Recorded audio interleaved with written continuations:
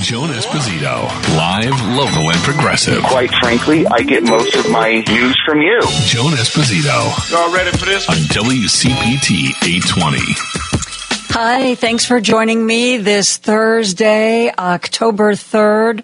Want to remind you of our new schedule where Monday through Thursday, we spend the first hour talking about things that interest us, things that are going on that we want to talk about, political things, or, you know what, maybe just interesting things like the fact that Melania, I heard that little sop to Melania at the top of the hour.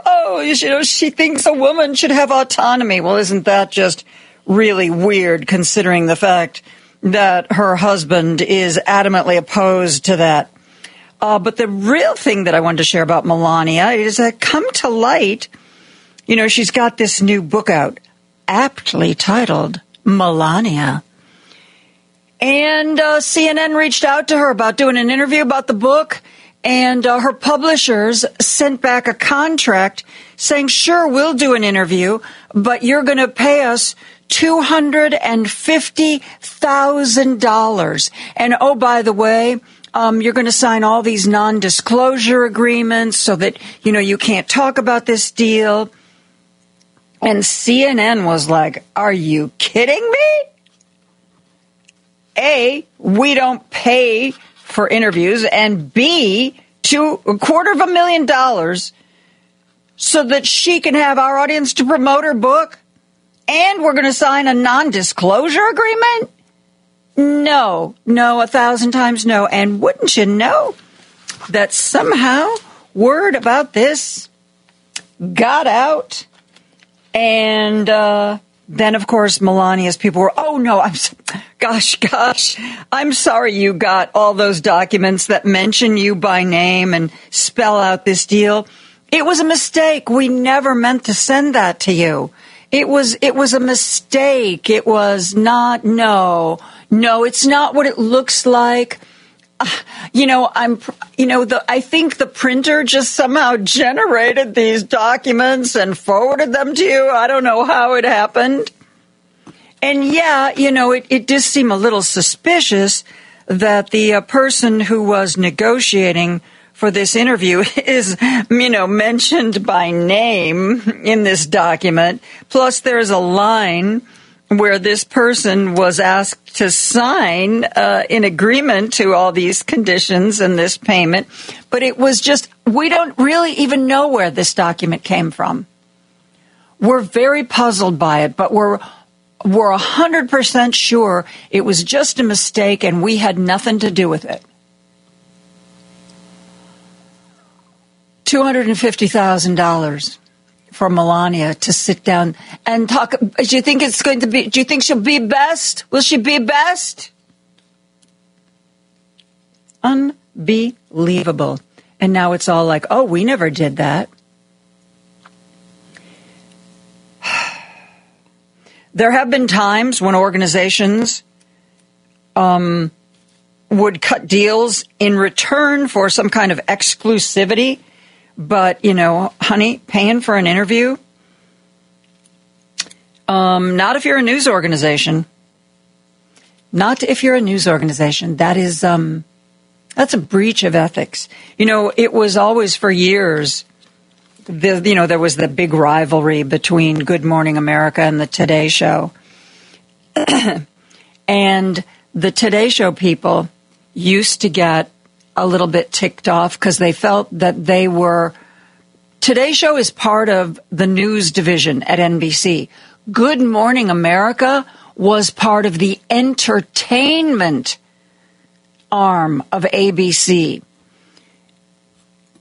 So because the Today Show was part of the news department, they were expected to abide by journalistic ethics. Like, we don't pay for interviews. We don't make promises to get interviews. And there was always some resentment because sometimes Good Morning America would land interviews, and it was obviously because they had made people promises. But ethically, they excused it because they said, we're entertainment. Good Morning America, we're in the entertainment division. We're not a journalistic organization. We don't have to abide by journalistic ethics. See how that game is played? But bottom line, CNN has declined to pay Melania Trump $250,000 to sit down with them and promote her damn book. You know, she may not be a Trump by birth, but she clearly has the grifter spirit. She clearly fits in with the grifter family. Grifters in chief. Okay. As I said a long time ago, before I completely derailed myself, we are Monday through Thursday. We spend the first hour of every show taking your calls to talk about the news of the day. 773-763-9278. 773-763-9278. You can call me on that line. You can text me on that line. I see we've already gotten some texts. Yes, Raina, I agree. Melania makes my skin crawl as well. Mm-hmm. So let's go to the phone lines. Our good friend Jim from Chicago is standing by. Hi, Jim. How are you today? Hi, Joan. I hesitate to call, but Jack Smith unrolled that indictment against Trump. Now, this is dynamite. This would have sunk any politician anywhere in any century on this earth. Believe this or not, he's sitting there 3 hours watching the riot, and they said they're going to hang Mike Pence. He goes, his perfect words, so what? Yeah. So what he said. Yep. You know, I mean, Mr. President, Mike Pence has been moved to a secure location where we're going to try to keep him away from the rioters. So what? Exactly. I mean, think of that. If you picked up a history book and read that about it, some politician, you wouldn't believe that they'd still be running for office. And there was another one, along with his wife, her estranged wife. She was paid a $237 check she was handed to come to one of his rallies. And nobody knows the author of the check. Nobody will own up to being the author of the check. When you say his wife, you mean Melania? Whose wife are you talking about? Yeah, Melania, Yeah. Trump's wife, was bribed $237,000 to come to one of his rallies because I imagine the Republican Party figured their Family Matters family party. They wanted to be with his wife. She's estranged, apparently. But somebody paid her $237,000 to show up, and nobody wants to.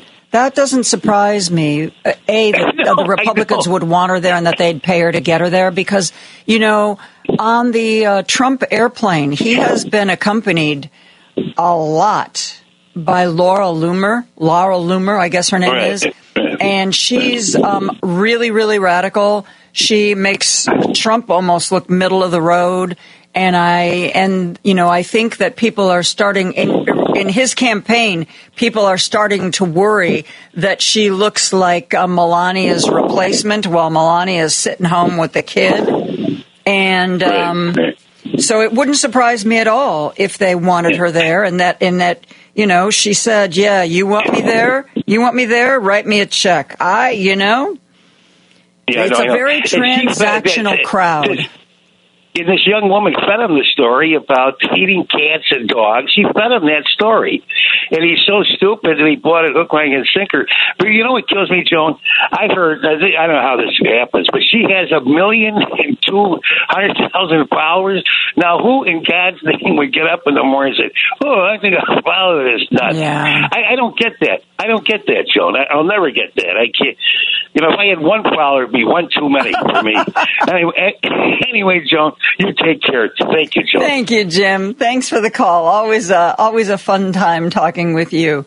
Yeah, we talked about this a little bit yesterday, what Jim was making reference to. Jack Smith, this is in the Washington, D.C. prosecution against Trump for his role in the January 6th insurrection. Judge Chuckton is the one overseeing this. Jack Smith, of course, had to redo his paperwork once John Roberts apparently got everybody together and said, oh, we got to give Trump some protection here. We got to give him some cover. And they created this partial limited immunity for acts when you're in office. So Jack Smith had to redo his charges against Trump and make them fit the new model. So what he did apparently was if he made sure that everything in the indictment was related to Trump on a personal basis, like Trump's interaction with Rudy Giuliani, his personal lawyer, Trump's interaction with people who were not high-ranking government officials. And Trump, when that was filed, Trump's lawyers were like, oh, this should be sealed. This is, we got to keep this under wraps. And Judge Chuckton said, you know what? I don't think so. That's not how these trials work. So she released Jack Smith's filing was either 155 or 165 pages. There were some redactions, but the bulk of it was released to the public. And we got to see this real specifics about specific conversations that took place in the White House. Specific conversations while the rioting was going on. And, you already knew who he was. So it's not like I think you're going to read this document and be completely shocked. But it is a reminder of just how callous. This is a man who cares for nobody but himself. And even if, J.D. Vance, I hope you're listening to this, even if you're one of his top lieutenants, loyalty is a one-way street with Donald Trump, an absolute one-way street. And when people are no longer useful, they are discarded. One thing the indictment does show, though, we knew that Donald Trump was putting a lot of pressure on Mike Pence to do something that Mike Pence had neither the power nor the inclination to do and not certify the election. The pressure and the conversations were even worse than we thought. He's telling Pence how if he doesn't do this, everybody's going to hate him and he's going to be ruined and it's going to be over. And even Tim Walz said, I never agreed on policy with Mike Pence, but I always felt that he cared about country. And now we have the conversations that took place that day that let us know just how awful Donald Trump was, how close it came. And for, Mike Pence, most of us just viewed him as an absolutely powerless lapdog. But when it counted, he took a stand. And he is still to this day paying the price for that. Let's go back to the phone lines. Myrna is on the line from Chicago. Hi, Myrna. Thanks for calling today. Hi, Joan. Two things. I sent you a text earlier with images of one of Trump's former assistants on his staff admitted to Trump not wanting to release emergency funds to victims of the wildfires in California. Yes, that was reported in these documents. Remember when there were bad fires, there was bad, horrible weather wreaking havoc, and one of the places where there was a lot of damage was Orange County, California. And Trump originally told his people that he did not want any federal emergency funds to go to Orange County, California, because he felt, California, they're just a bunch of Democrats. And one of the people on staff had to compile data showing that there were actually more registered Republicans in Orange County than there were Democrats. And then Trump said, okay, well, then they can have disaster funds. Let's go ahead and do it. He did what he is trying to sometimes accuse the Democrats of doing. Oh, well, they're not going to take care of you if you live in a Republican area. They're not going to. There aren't going to be any programs that come your way. There's not going to be any money that comes your way because they're Democrats and you're a Republican. And Joe Biden has never behaved that way. He has poured so much money into Republican areas that, as you know, Myrna, some of the Republican Congress people have tried to take credit for some of the projects. Oh, look, we have a new bridge. Let's do a ribbon cutting. But wait a minute, Congressman, you voted against the program that gave us the money to build the new bridge. Oh, well, that's just details. That's just details. But Trump actually did it. He was going to deny federal support to Orange County, California, because he thought they were a bunch of Democrats. And why should he help them? Why should he help them until an aide showed him the voter registration? There's really more Republicans in Orange County than there are Democrats. These are your people. Oh, well, in that case, okay. Yeah, okay. Let's sign those funds off. Let's get those funds out. Yep. Yeah. I hope all of his supporters in Orange County are reading that and letting it sink in as to what he really is and what he thinks of them. Second thing, Melania, she's not quite as dumb as we think she is, or she's got someone behind her who's making smart decisions. The request for payment for interviews, think about it, Joan. He's getting sued everywhere. He's going to lose all of his money. So their premarital agreement, she's not going to get anything when she divorces him. So she's basically setting herself up with a nice little trust fund, or hoping to, by charging for interviews. So, like I said, she's not quite as dumb as we think she is. She's setting herself up because she knows where he's going. She's not getting anything out of him when she divorces. Well, so that's my 2 cents for today. Yeah, well, there have been rumors that even when he was president, that if he wanted something for her, because remember when he was first started his term as president, she was still in New York, and the argument was, well, Barron's in school in New York, and they don't want to take him out of school. And he was so erratic that the Republicans really, really wanted her there. They felt she was a stabilizing force. And there are rumors, and I cannot substantiate this, so take it with a grain of salt, that every time either Republicans or Donald Trump wanted something from her, they had to rewrite her settlement, her post-marriage settlement. That every time they wanted something from her, she turned that into a benefit for her down the road. But I agree with you. For a guy who has so many court cases and so many lawyers' bills, and think about it, Myrna, unless he wins the presidency, I mean, people aren't going to continue to send him donations.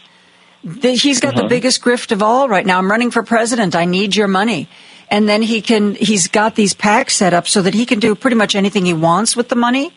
So he's paying his lawyers. And if I were her, I would be very worried about this gravy train coming to an end. Oh yeah, big time.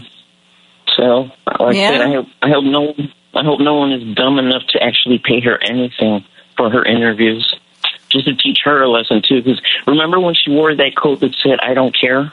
Yes, I know. Yeah, and that is. I don't understand. I don't understand her. I do know. I never knew Ivana, but I have a friend who was good friends with Ivana Trump, and let's just say Ivana Trump did not think that Melania was an intellectual. Let's just put it that way. Well, a claim that she speaks, I think, 5 or 7 foreign languages has never actually been proven. No, and Donald Trump's the only one who says that.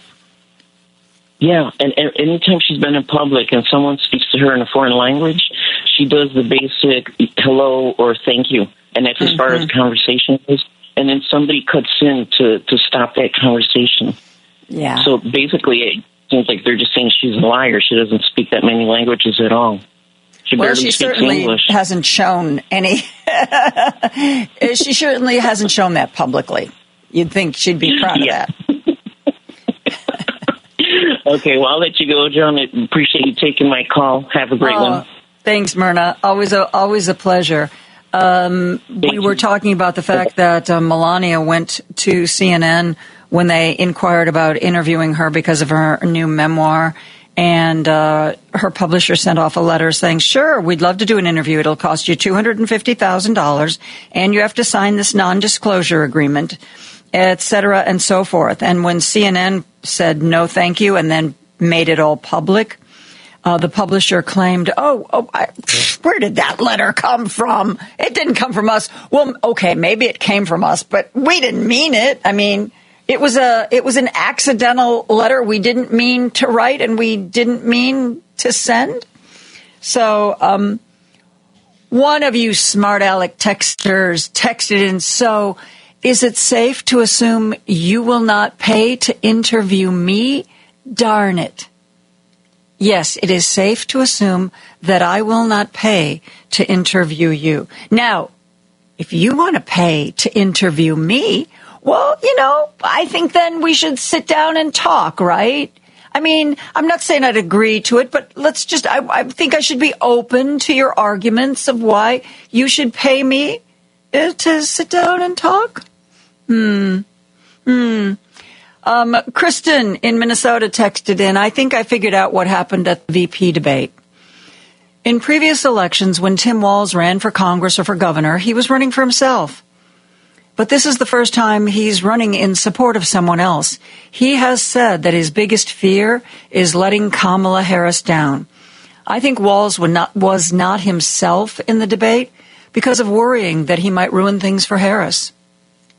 And if that's the case, that shows he cares more about others than himself, which is good. I also saw a post.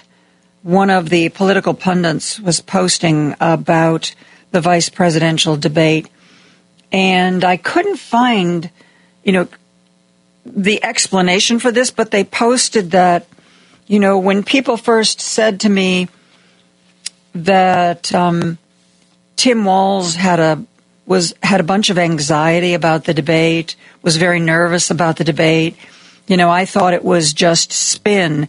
But after talking to people, I'm beginning to think that his anxiety was much worse than I first thought. And I couldn't find anything more. Who the person had talked to, what people had said, who gave that initial appraisal that he was basically just anxious as all heck in that format. So, but I thought that was something worth pursuing. Tim Walz was clearly very nervous at the beginning of the vice presidential debate, but I thought that's just because, I don't know if he won the coin toss or lost the coin toss, but he had to start. And he seemed a little wobbly at first, but in a big national debate like that, being a little wobbly at the beginning is not out of the ordinary. As a matter of fact, it's far more common than somebody hitting the ground running. But maybe there was more to that than we were led to believe. We are going to take a break. 773-763-9278. We are going to take your calls. We are going to talk about the news of the day and the news of the week. And all that when we come right back after this. There's no excuse to miss Joan Esposito. It's number one on my stereo. Live, local, and progressive. You can listen to her daily at WCPT820.com on your computer or phone. Joan Esposito, live, local, and progressive on WCPT Willow Springs is powered by ComEd. Visit ComEd.com/clean.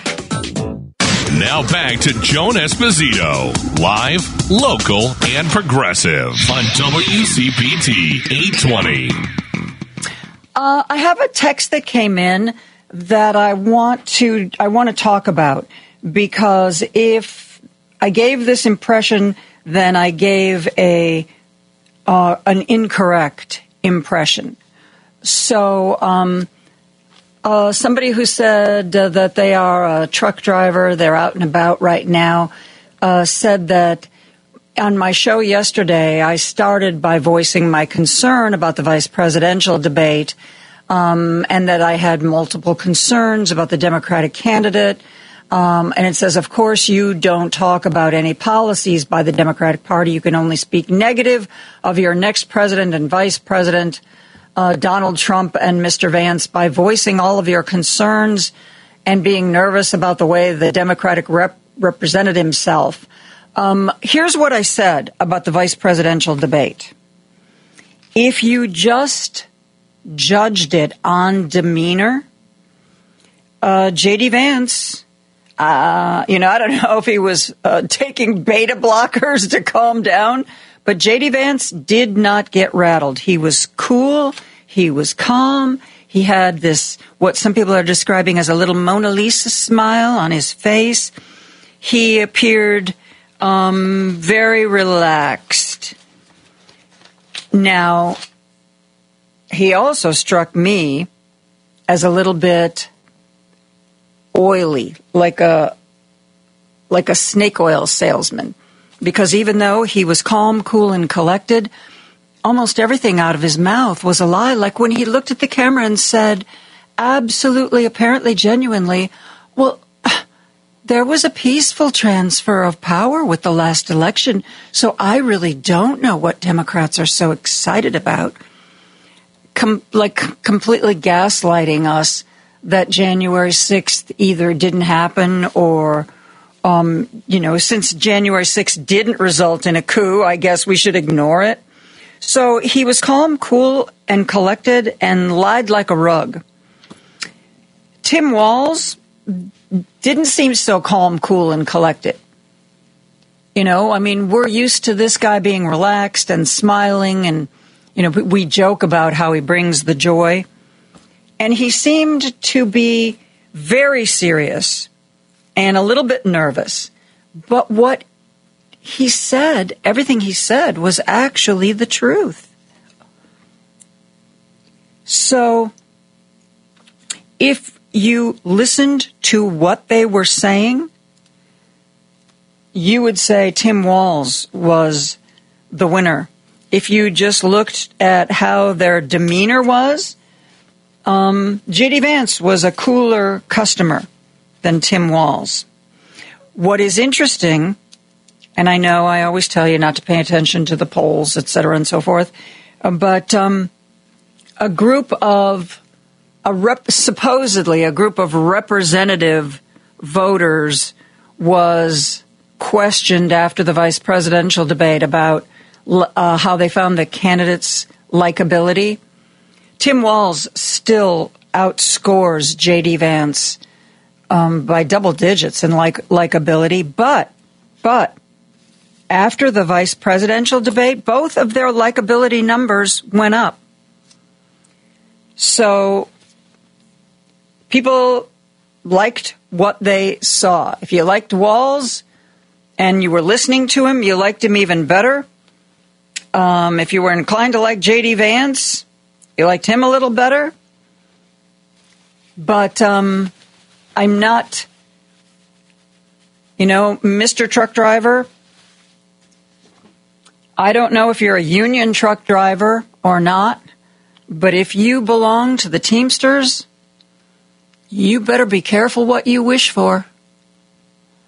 Why do you think Donald Trump is going to support you in your job? Donald Trump has said he is going to give tax cuts, more tax cuts to billionaires. Who do you think is going to pay for that, Mr. Truck Driver? Who do you think is going to pay for that?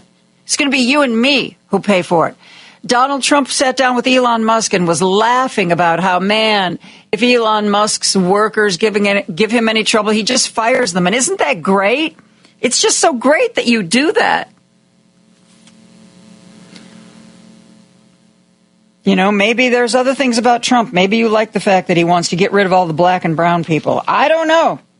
I don't know what it is that draws you to Donald Trump. But don't think he's going to be good for your wages, for your job. Because, honey, look at You don't have to take my word for it. Look at how he's behaved in the past. When he was a developer in New York City, he was famous for screwing over the workers that built his properties. He was famous for it in New York. But you know what? Yeah, you do you. And thanks for the text, and thanks for listening. Let's go back to the phone lines. Robert's on the line from Chicago. Hey, Robert, how are you? Hi. I was just talking to the lady. Lady B. And I was telling her, oh, that was you? No, that was Lady B. Now you're talking to me. Oh, did you hear everything we said? No, I didn't. Tell me about it. I was telling her what people don't realize that Donald Trump said when he said, I can shoot somebody on Fifth Avenue and never lose a vote. What he doesn't realize is, because he don't care about nobody, is whoever he shoots has a mother, a father, a sister, a daughter, a son. So he's saying, if I can shoot somebody, I shoot your father, you will still vote for me. If I shoot your mother, you will still vote for me. And nobody seems to understand that. What he just told them was, I can shoot your mama, your daddy, your son, your sister, your father, your pregnant wife, and you will still vote for me. And the people cheered him and said, we love you, Donald. Listen to this. Little girl comes home with her grandmama from school and says, Mama, if Donald Trump shoots me, will you still vote for him? She said, Donald Trump don't shoot good little girl. She said, he don't know me. He don't know if I'm a good little girl. If he shoots me, will you still vote for him? She said, you don't have to worry about Donald Trump shooting. If the little girl realized she's not going to answer the question, she said, Mama, if Donald Trump shoots me, will you still vote for him? Her mother says, where are you getting this from? Who you been talking to? The little girl turns and walks towards the door where her grandmama's waiting. She said, come back here. Where you going? She said, I'm going to grandmama's house. She said she don't care who it is shooting me, Donald Trump or somebody else. She's not going to vote for him. She turns and takes a few steps to the door. She turns back around with tears running out of her eyes and says, Grandmama said she ain't that stupid. You know, the Republicans that stupid. You know, turn that to ask Republicans, are you that stupid, especially the ones sitting on the fence? Are you that stupid to let Donald Trump tell you and the whole world that you're so stupid, I can shoot your mama and you'll still vote for me? I can shoot your pregnant wife and you'll still vote for me? And nobody seems to say anything about that. And this is not what somebody said he said, somebody thinks he said. Donald Trump said this on national TV to the whole world. Another thing, when Donald Trump, the reporter said, Mr. President, 250,000 people have died from COVID so far this year. Do you remember what he said? It is what it is. Do you remember that? Oh, yeah. You don't remember that? Yeah. It is what it is. Okay. Hey, your son just jumped off a building and killed himself. You look at me and say, it is what it is. Yeah. 10,000 people have drowned from a hurricane in Mississippi. And some are still drowning and still counting bodies. And you say, it is what it is. Yep. The president of the United States was told 250,000 people have died so far. So far means they're still dying. And his response was, it is what it is. What it is means, if I tell your son just died and you say it is, it means so what? He turned and told them people on national TV, it is what it is. So what? And the people still don't understand what he just said. He just said he don't give a damn. But you know why he don't? Because them people dead, they don't vote. That's why he don't care about them. And he himself don't understand what he's saying. But that's the way he is. He doesn't care. One other thing. This reporter, I don't know if you saw this. This reporter said, Mr. President, when he shut down the government, Mr. President, I wrote all this down, but it's at my house, and I got the names and the dates and what TV station it was on and everything. But she said, Mr. President, aren't you concerned, this is when he shut the government down, aren't you concerned about the people that going to lose their houses, their apartments, their cars from the shutdown? And he said, on national TV, this ain't something that I'm telling you, I heard he said, or I seen he said. He said this on national TV. No, I'm not concerned about them. Somebody must have said in his group, you can't say that. And then he walked a couple of steps, then turned around and said, they're mostly Democrats. The man just told the whole world and everybody in the United States, he don't care about half of the country. And he said they're mostly Democrats. So he just told the Republicans, I don't care about you either. I don't care about you either. And that's on TV. He said that on national TV. But this is that's what gets me, Robert. He doesn't hide who he is. He doesn't try to pretend he's a better man than he is, and people still follow him. I don't understand. I don't think a lot of them understand what he's saying when he says those things. Because when he said, no, I'm not concerned about them, they're mostly Democrats, that's half the people in the country. He just said he don't care about them. And not only them, he said they're mostly Democrats, he don't care about the Republicans either. But this is what you got to look for, past that and see.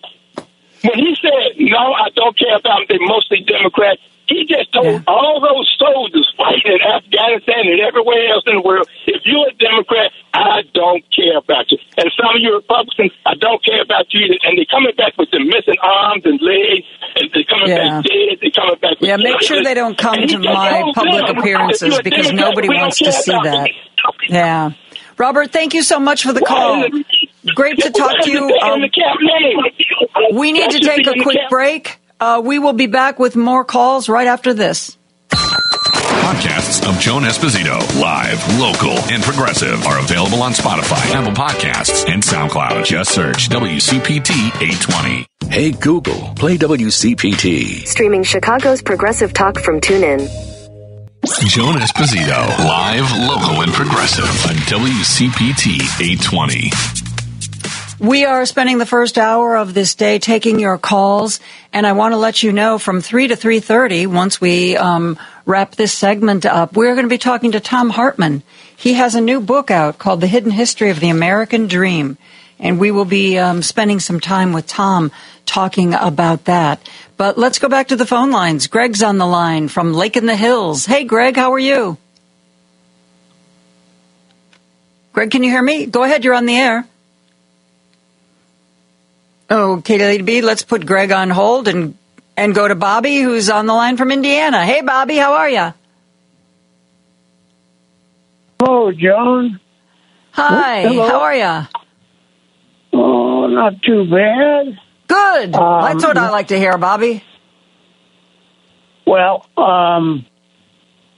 in my book, Vance still lost the debate by... Well, he should have done it with all of his lies, but he certainly did sink his own ship with the January 6th and not being able to answer whether or not he would, go by the results of the election when the time would come. So he lost, and that's plain and simple. Mm-hmm. Well, today was the grand finale. I talked to voter registration, and they indeed received by ballot back in the and I also made out my final check to the Harris campaign. So, Bobby, you're a good man. I've gone as far as I can. I've hit the bumping post for this election, pretty much. Other than telling people, get out there and work for the right people. That's right. That's right. All left out. A while ago, pre-pandemic, I used to be a rower. I would row crew. And one thing I learned when we were racing was even if it's a long race, you have to, from the very first second you start, each stroke, you have to give it everything you've got. You have to give it everything, and when you cross that finish line, I don't know if you've ever watched a rowing race. A lot of times they cross the finish line, and you see everybody in the boat just slump over. just literally like slumping over, trying to catch their breath, trying to recover some of their muscles, because the only way to do well in a race, you can't just start off and say, well, I'm going to pace myself, and then in the last few minutes, I'm going to give it everything. If you really want to do well, you have to give it everything from the second you cross the start line. And that's what I feel this election is like. We have to give it everything we've got, because, we may not get another chance to do this if Donald Trump gets elected into the White House. He's already told us he's going to dismantle everything he can dismantle and set himself up to stay in power. He's clear about it. Well, you're right. He made it,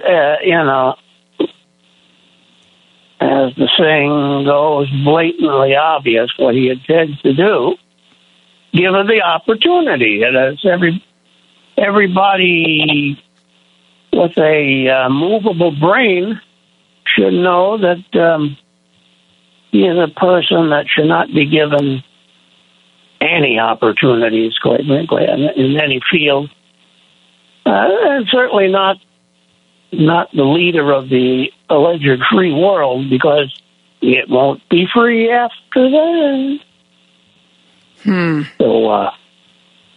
So anyway, that's the news from Indiana today. That's my little nugget for today. Well, if I see or hear anything, I'll let you know. Thank you, Bobby. We will count on that, and I appreciate the call. Let's go to Franklin Park. Al is on the line. Hello, Al. How are you today? Thanks for calling in. Good morning. Good afternoon, Joan. I just called to say a little bit about voting. And mainly, I know that we get all our ballots, are held, first by the Cook County website. And I'm still waiting for that ballot to show up for, Franklin Park, and it hasn't shown up, and I don't know if it showed up yet for the county. And also the fact that, right now I can go to vote.org, and it did give me a ballot, but it was a real incomplete ballot. It doesn't have any of the judges or all the information on it. And so, it's all. I'm just going to say it's important, to get the information from the county website, and then, I'm curious how vote.org and Ballotpalooza, did I say that right? Get their information, kind of is interesting as well. Yeah, so Ballotpedia, that's mostly information that's available publicly. You can go to Ballotpedia and find out who is on the ballot. I live in Cook County, and I'm one of those people who signed up to permanently vote by mail. And I know that if you live in the city of Chicago, those ballots started being mailed out last week, either the beginning of last week or the end of the week before. But I have not received my ballot. But then this is usually the way it goes, because I remember every election, right when I start to panic, Al, and think, oh my God, something's wrong. I'm not getting my ballot. This has taken too long. Usually within 2 to 3 days after I melt down with panic, that's when my ballot shows up. Yeah, correct. And I just, think it's good to, help you figure out where to vote. And, it's interesting that in the state of Illinois, each senatorial district has 2 representative districts in it, and they overlap each other perfectly. Things like that. Yeah. So. Well, keep me posted, okay? All right. Thank you, Joan. Thank you. Yeah. Let's go to our good friend Paul, who's on the line from Seattle. Hey, Paul. Hi, Joan. I think the word that you're looking for J.D. Vance is unctuous. Yes. Unctuous. Yes. Yeah. Yes. That's a very good word. Yeah, that's J.D. Vance. And I think you're right. Now that I think about it, although I don't think he was on beta blockers, it would have been some benzodiazepine like Xanax or Ativan or lorazepam or Valium. Something like that would take the edge off so that you can just seem relaxed and uncombative, and nothing that would you wouldn't rise to the excitement of conflict. It was just like, okay, well, nice. Yeah, and for people, I know this from my days as a media trainer. There are some people who are just simply really terrified of any public speaking, and sometimes doctors will actually prescribe a beta blocker, which is a drug that kind of just makes it really impossible to feel scared. Impossible to be anxious, at least for a limited amount of time. Now, there are side effects, and not everybody likes the way that makes them feel. But J.D. Vance, man, oh man, he seemed, I don't know, Paul. Part of it makes me, I wonder though, because, like I said, Tim Walz spoke first, and he was clearly very nervous. He was kind of a little shaky in that first answer. And I don't know if that, made J.D. Vance think, I got this. I'm just, if nothing else, I'm going to be cool, calm, and collected. I'm not sure. I don't know enough about it. I don't know why, it's just interviewing 101 is that the first, you're nervous when you go into the interview. And normally what they teach you is just whatever the question is, if you don't think you have a handle on it, here's your answer to whatever. Here's the first thing you're going to say. Just say this, right? Mm-hmm. And whether it's actually answering the question, you don't have to be so wonky about it. Just say this, and that's your opening remark, and you've got it down. But I just I think that I think you're right. Tim Walz was playing for the team, and he wasn't out there to start a fight or anything. He was out there to come across as more appealing. And I have to ask the truck driver, texter, what policies is he talking about? The Trump. I mean, Trump. The Trump administration passed no legislation. Right. And even when he was asked recently about his, I think it was about health care, and that he gave the answer. Well, he didn't have a plan, but he had concepts. He had concepts. Yeah, I mean there was, and he also said that J.D. Vance. If I were Tim Walz, and this is why I thought he's not jumping on it. When J.D. Vance about climate change goes, well, if you believe in climate change, if you happen to live in Asheville, North Carolina, and if you believe in climate change because your town is underwater by about 20 feet, then you're going to certainly want it. And then he describes essentially the Democratic plan and says, this is our plan. I mean, no, it was what you had said before, that he kind of said nothing. If anything, it was more the Democratic response, but it was mostly nothing. Like you said, you go, what the hell did he say? Right? It was one of those answers, and he kept saying, if you believe it. And of course, there was the Kamala Harris open borders policy has done this and that and the other thing. And I don't know, Tim Walz he didn't take an opportunity to say, well, there you go again, or anything like that. Yeah. He was just trying to get. But again, to this truck driver, what policies in the Trump administration? They couldn't even get funding for Trump's wall from the Republican Congress. When he took over as president, he had both houses of Congress, couldn't get funding for his wall. Yeah. He couldn't get it from them. Yeah, I think that the people, maybe the people who supported Trump before are just in lockstep, maybe because this truck driver isn't keeping up with current events, or, maybe it's a more base reason.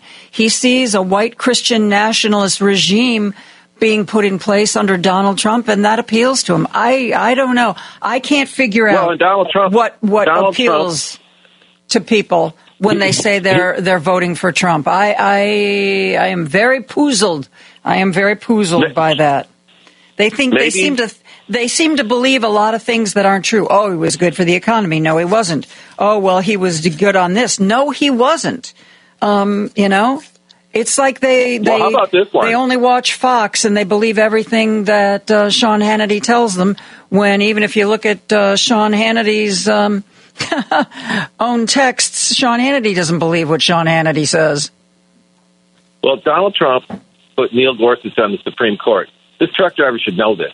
Neil Gorsuch, when he was a judge in Colorado, found against a truck driver who left his disabled rig in a snowstorm because he was freezing to death, and he was fired for leaving his rig and seeking to save his own life. Neil Gorsuch ruled against him. And Neil Gorsuch was Donald Trump's guy. Trump's the point, exactly. Oh, we've got to go. I've got to get to news. Sorry I didn't get to all of the callers today. We are going to be spending the whole first half of the show tomorrow taking calls. So if you didn't get through today, please call me back tomorrow. We're going to take a break for news. We'll be back with more after this. WCPT 820, Chicago's progressive talk, where facts matter. Joan Esposito, live, local, and progressive. The reason that I listen to you from the infamous other side, you will call a spade, and if it's indefensible, you will not defend it. And you know what? I can respect that. On WCPT 820. We're very fortunate to be joined by Thom Hartmann, midday host here at WCPT. Sirius XM Freedom TV, Twitter Live star. He's on every platform. And he is going to be with Richard Chu doing a live panel next Wednesday, the 9th. He is also going to be making some bookstore appearances in the area because he has a new book out, The Hidden History of the American Dream. Thom, how are you? Hey, Joan. Great talking with you again. It's just been a couple of weeks. I know. You know, I've started watching you on Twitter Live. I didn't even know that you were on that particular platform. You really, these days, if you want to get this kind of democratic, progressive message out, in the words that have become a cliche, you kind of have to go where the people are, don't you? Yeah. The ones we haven't figured out yet that we really need to are TikTok and Instagram. I mean, we have a presence there, but we haven't really professionalized it. But yeah, you're right. But you know, I still love old-fashioned radio, and I'm so glad to be on WCPT. I think, you know, people driving in their cars or sitting at home listening to the radio. That's where I started, and that's where I'm going to plant my flag till the day I die. I know what you mean. It's such a, well, you know, maybe not everybody views it this way, but it feels to me like it's such a vibrant medium. There's an immediacy, there's an intimacy to radio that I really like. Yeah, I used to make the analogy that when I was teaching, media or advertising and marketing and PR, is that television is like voyeurism. It's like, you know, you're sitting in your living room looking through your picture window into somebody else's house. Whereas radio is like a phone call. It's your friend talking in your ear. You know, it's immediate right there. And the mediums are very, very different. Television is very cold. Radio is very hot or warm. Yeah, absolutely.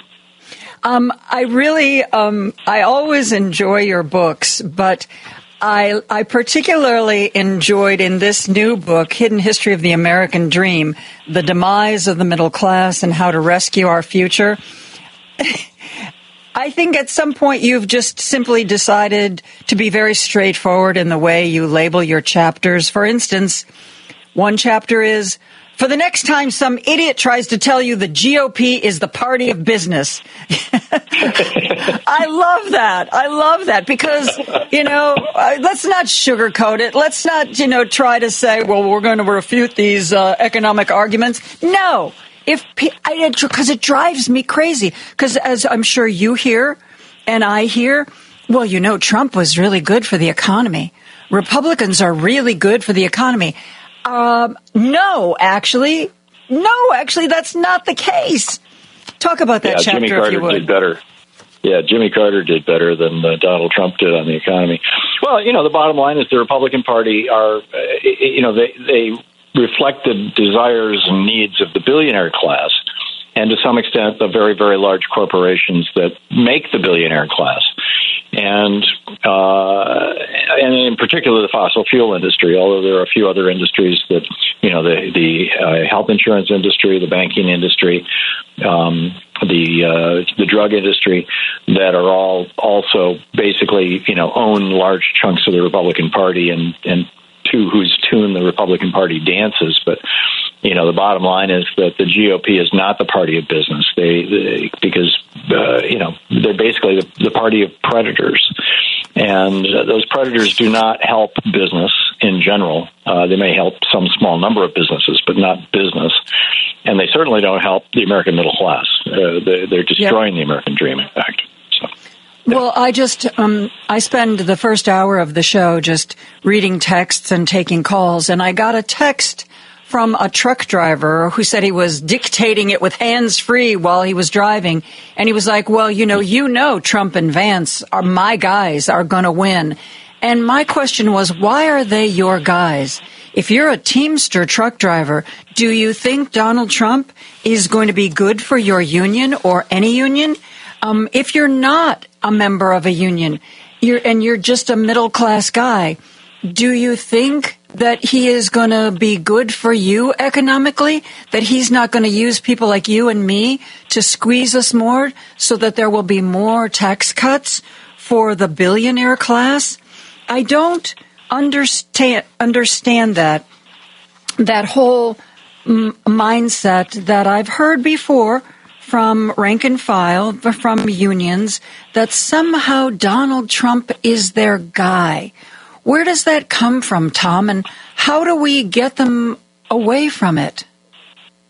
Well, if you hate black people, Donald Trump's your guy. If you hate Muslims, Donald Trump's your guy. If you hate Hispanics, Donald Trump's your guy. If you think that men should have free license to rape women whenever they want to, and not suffer any consequences from it, Donald Trump's your guy. If you think that gay people should stay in the closet, Donald Trump's your guy. Generally speaking, if you're an ass, forgive the phrase, Donald Trump's your guy. I don't know how else to say it. I mean, what did Trump do for truck drivers? Absolutely nothing. No. Trump doesn't want them to have unions. In fact, he was when he was being interviewed by Elon Musk a couple of weeks ago, he said, "Boy, I really admire." I'm paraphrasing here. You can find the exact words online, but he said, "Boy, I really admire how you fire people when they try to start a union." He says they just say, "I want a union," and you just fire them. I mean, he was very impressed by that. He has never allowed unionization within his own organizations or his own companies. Maybe he was forced to with the casinos. I don't know, frankly, but we know that Trump hates unions. We know that Trump screws average working people. There's over 3,500 small businesses, truck drivers, by the way, delivery services, and construction workers, contractors who have sued Donald Trump for refusing to pay them, which means that there's probably another 10,000 out there who just shrugged their shoulders and said, "Screw it, it's not worth it." Because you can't, you sue Donald Trump and he'll just sue you back, and then it costs you more than if you'd gotten the money from him.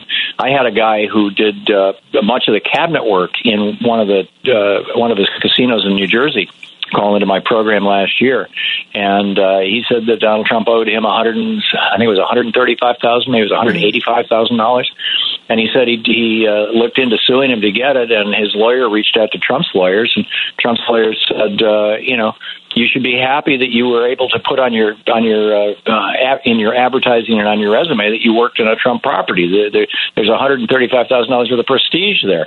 And by the way, if you sue us, we will sue you back, and it will cost you more than $135,000 to defend yourself against our frivolous lawsuit. So, I can't vouch for the veracity of that claim, but, that's basically what the guy that's a story said. From other folks I've heard over and over again. In one of his properties, there was a company that was hired to install chandeliers, and Donald Trump's business refused to pay the bill. Only the story, as it was published in New York, that guy brought his employees back. They took all the chandeliers out and they left with them. But not everybody can do that. Yeah, for sure. So anybody who, when somebody tells you that Donald Trump is their guy, what they're telling you is that they're basically a racist, misogynistic ass, or they're just pathetically uninformed. I mean, it's just I don't see any other alternative. It does seem like we've gotten to this point. Why did you decide to write this particular book now? Because the American middle class has been under assault for half of my lifetime, and I was born in 1951, so I saw this country become a middle class country in the 1950s and 60s, and then I saw Ronald Reagan come into office in 1981 and deconstruct the middle class. I start the book out with, in the introduction, talking about how when my generation was in our 30s and 40s in the late 80s, early 90s, we controlled 21% roughly of the national wealth, of the entire GDP of the United States. We controlled about 21% of all the country's money. Now the generation that is in their 30s and early 40s control around actually less than 5%, 4.6% of the nation's wealth. So we've seen this almost fourfold reduction in the wealth held by the American middle class. Where did that money go? It went to the top 1%. It went to the billionaire class. $51 trillion transfer of wealth, 100% of it the result of Republican policies, principally tax cuts like Donald Trump's tax cut, George Bush's tax cut, and Ronald Reagan's tax cuts, but also the hostility of all three of those administrations to unions. Donald Trump put Antonin Scalia's son in charge of the Labor Department. This is a guy who made his living busting unions. You've got a guy who hates labor, organized labor, in charge of the Labor Department. That's Donald Trump, right? So anyhow, what we're seeing, and arguably this started out with good intentions. I think the whole Republican destroy the middle class thing that started in the 80s. Really, you can reach back, and I think you and I may have discussed this in the past, Joan, because I've written about it before. Back in 1951, Russell Kirk published this book, The Conservative Mind, in which he said, in 51, we were on our way to becoming the first democracy in the world where 50% of the people in the country were living in the middle class. We weren't quite there yet, but we were getting there. And Russell Kirk was saying, look out. If the middle class gets too large, in fact, the subtitle of his book was From Burke to Eliot. That's Edmund Burke to T.S. Eliot, two famous conservatives. But Edmund Burke, around the time of the American Revolution, was a British conservative. And he, famously defended England's maximum wage laws. They had laws in England at that time that said that employers couldn't pay more than a certain amount because they didn't want a middle class to emerge, because they were afraid that if a middle class ever emerged, those people are not educated, they didn't come from wealth, they have no experience in governance, and they'll just screw the country up. And so you want to keep the poor poor. And so anyhow, Russell Kirk said, if the middle class ever gets too large, basically what you're going to see is young people no longer respecting their elders, women no longer knowing their place in society and no longer respecting their husbands, and racial minorities and religious minorities, demanding equality with white Christians, basically. I mean, I'm being a little more blunt in my language than he was. And when he published that book in 51, most Republicans just didn't take it seriously. They thought he was a crackpot, except for William F. Buckley and Barry Goldwater. They got all excited about it. But then the 60s happened, and you had the birth control pill and the women's movement. You had the civil rights movement hitting its peak, and in fact, in some cases, after King's murder, burning our cities, and you had young men saying, hell no, I'm not going to go to Vietnam.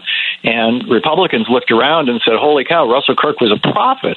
And so when Reagan came into office in 81, his mandate was to destroy or cut down the size of the middle class. At that time, the middle class was 2/3 of us when Reagan came into office.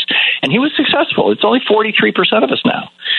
So and to stay in the middle class now, you have to have two incomes, whereas when Reagan came into office, you do it with one income. So there's that fourfold reduction in wealth. They reduced the number of people in the middle class, and then they doubled the number of people working that it takes to stay in the middle class. And most Americans have no idea that this happened. They know that they've been screwed. They're not sure how or by whom. So I wanted to write a book that would lay it out. Yeah. And part of that is not only keep them down economically, but keep them ignorant. You write a whole chapter on why public schools are on the GOP hit list. Talk about that. Yeah, Republicans I should say conservatives. I mean, again, this goes back to Edmund Burke, who was no fan of public education. And Republicans have long believed that, having a class of uneducated poor people is actually a good thing for society. That poverty is a good thing for society. We have out of the 34 OECD countries, the most developed countries in the world, we have the worst poverty problem. And it's because of this conservative belief that if you keep large numbers of people in poverty, what you are doing is you are providing a desperate labor force who are willing to work for low wages. And this is why when you look at blue states, the democratically controlled states, you see average wages in the starting wages of $20 an hour. I mean, in a lot of places you've got a minimum wage of $15 to $20 an hour in a lot of cities and states. Whereas people, a lot of people living in the middle class and being quite prosperous. On the other hand, when you look at the red states, the Republican-controlled states, they're pretty much across the board. I mean, Montana might be the exception to this, but by and large, what you see is just enormous amounts of poverty.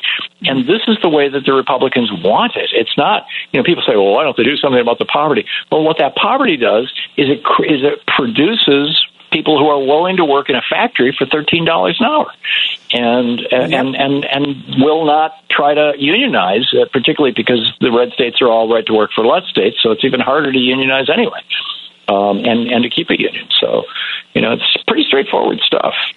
I want to know, one of your chapters, I want to sign up to help make this happen. I don't know if we do like a change.org petition or pass some laws.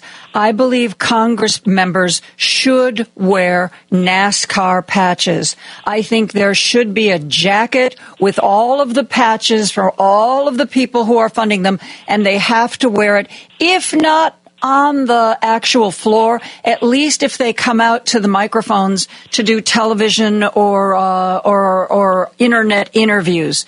I like this idea. Let's make them show us with their clothing who's buying them, who's paying for them.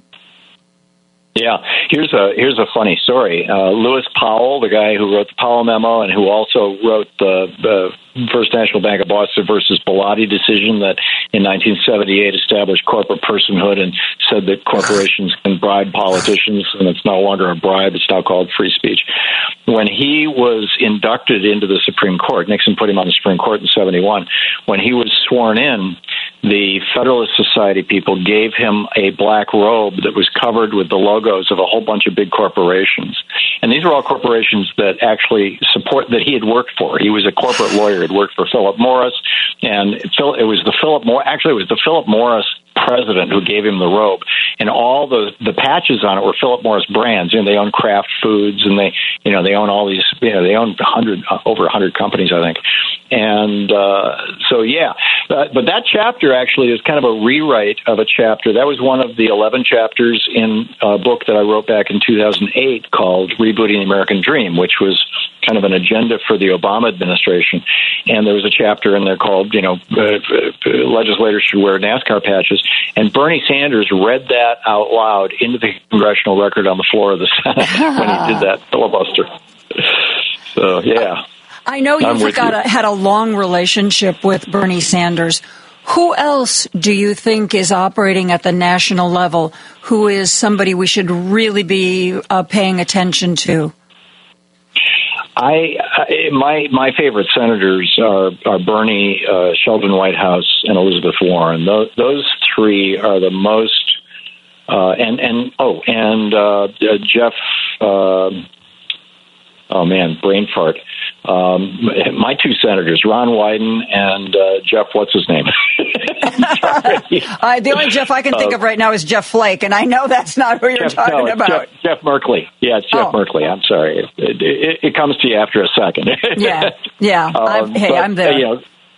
Those five are absolutely brilliant. Ron Wyden just proposed legislation to expand the size of the Supreme Court, and Jeff Merkley is really a good, solid progressive, and he's been doing some great work. Neither of them have quite the national profile because they've never run for president, of Elizabeth Warren or Bernie Sanders. But and Sheldon Whitehouse, of course, has just been taking it to the Supreme Court for years now. And I think he, if Harris is elected, he should be given a job as the Attorney General. He should replace Merrick Garland.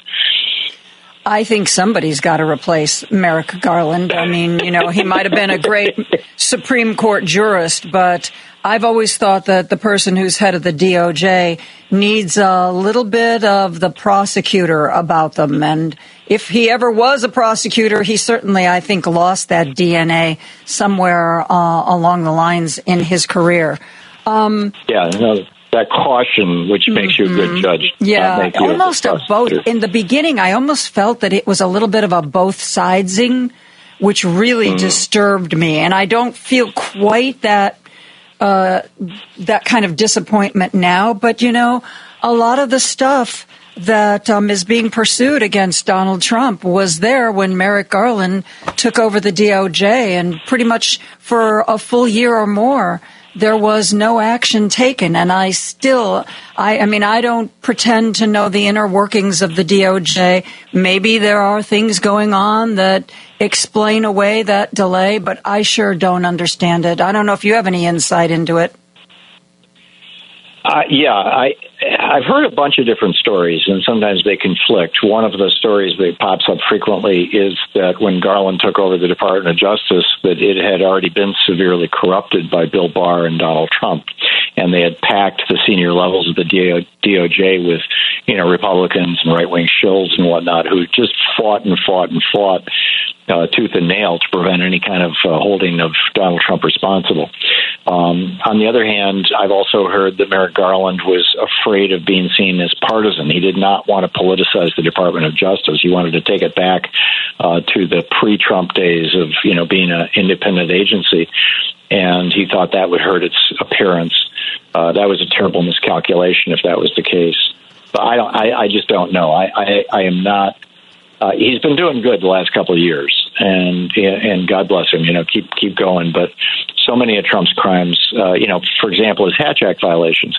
I mean, he should have been prosecuted for those just so nobody else will do them. I don't care if you get a conviction. Just file the damn papers. Exactly. Yeah, that's what I've said to the listeners all along. The goal isn't that we want a certain outcome, that Donald Trump has to go to jail, but the fact that the legal system calls him into a courtroom, holds his feet to the fire.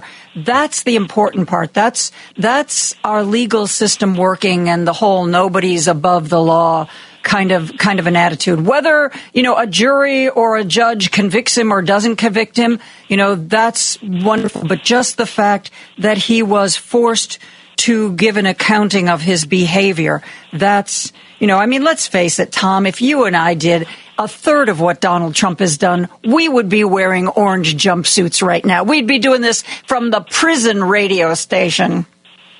Yeah, and the DOJ went after Hunter Biden. Why haven't they gone after Jared Kushner? He walked off with $2 billion. I mean, what's up with that? Yep. Hey, I want to let everybody know Tom is going to be at Frugal Muse Books on the 9th. That is in Darien, Illinois. Are you going to be doing a reading, a signing? Yeah, all of the above, and please call first and let them know you're coming. In fact, we heard from them that they think that they're going to be swamped. So okay. I'm not trying to discourage anybody, but call and let them know first.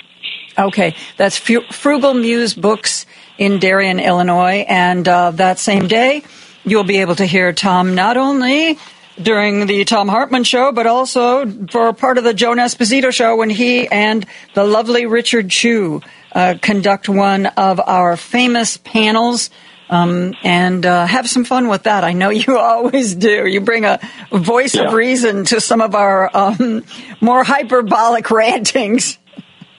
Those labor panels are a lot of fun, and it's great hanging out with a bunch of union guys. I'm a union guy. I'm in SAG-AFTRA. My dad, got into the middle class because of the machinist union. It was just that simple. So, I'm a fan of the unions. Me too. I'm also a SAG-AFTRA member. have been for more years than I'm willing to admit right now. Thom Hartmann's new book is The Hidden History of the American Dream. It is out now. You should look for it. You should get it. And you should, if you can squeeze in to the Frugal Muse in Darien, you should go get your copy signed. Thank you, Mr. Hartmann. Always a pleasure. Well, thank you, Joan. It's always such an honor to be on your program and a pleasure. Thank you. Well, you're very kind to say that. We're going to take a break. We are going to be back with Indivisible Chicago and the Indivisible Chicago former podcaster right after this. Now back to Joan Esposito, live, local, and progressive on WCPT 820. One of our favorite politically interested human beings in Chicago is Tom Moss. You used to hear him here on WCPT when we used to replay the Indivisible Chicago podcast. Tom is not doing that these days, but he hasn't given up his love and passion for politics. Tom, how are you? It's been too long. It has been too long, Joan. I'm doing great, and it's good to hear you. Good to be with you. So, what have you been doing this summer? Oh, gosh, just, a little hand-wringing, a little sweating, a little crying, a little gnashing of teeth. But, actually not. And that's one thing that I wanted to kind of talk about a little bit today.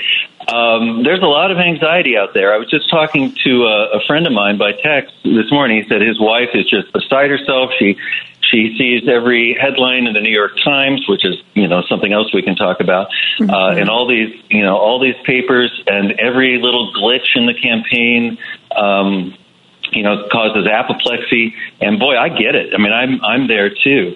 But I think a point I want to make right up front is that wringing hands and gnashing of teeth and rending of garments doesn't do a darn thing except make us afraid. But getting involved is the one thing that we do have control over. And if I can just put an early pitch in here for IndivisibleChicago.com, if you want to canvass, if you want to make phone calls, if you want to write postcards, if you want to give money, even the money is going to help. That's the place you can find out how you can do a little less hand-wringing and a little more door-knocking, make those hands a little more useful. So IndivisibleChicago.com is where folks can go to get involved. And, it's anxiety and it's all of these other really strong feelings because I saw this in 2022. I saw this in 2020. When we get close to a really contentious election, people, to put it kindly, and I've said this before, people get a lot more passionate, but people really get wound up, and I know it's going to get worse before it gets better. But I hear you. I mean, I feel the same way that your significant other feels. I vacillate between being really confident that we're going to start with Kamala Harris for this wonderful, wonderful world. Where, we care about people, like we used to, or at least it seemed to me like we used to, and all these wonderful, great things. And then I think, well, yes, but, you felt this way when Hillary was running. You can't trust your feelings. And then I go, I know. Kind of like that. That's kind of the noise I make psychologically. I am with you. I make that noise right out loud, sometimes in the middle of the night. I think, this is two things I know to be true about polls, for instance. Number one is that polls are not predictive. They're sometimes so wrong as to actually be irrelevant. I know that we should not be paying that much attention to polls. That's one thing I know. The other thing I know is I cannot stop looking at the polls. And so, I'll watch Nate Cohn's, he's my favorite poll aggregator at the moment. And when Harris's number goes up to 50%, I'm like, oh my God, great, we're going to win this. And if it dips down to 49.7% or whatever, I think we're doomed.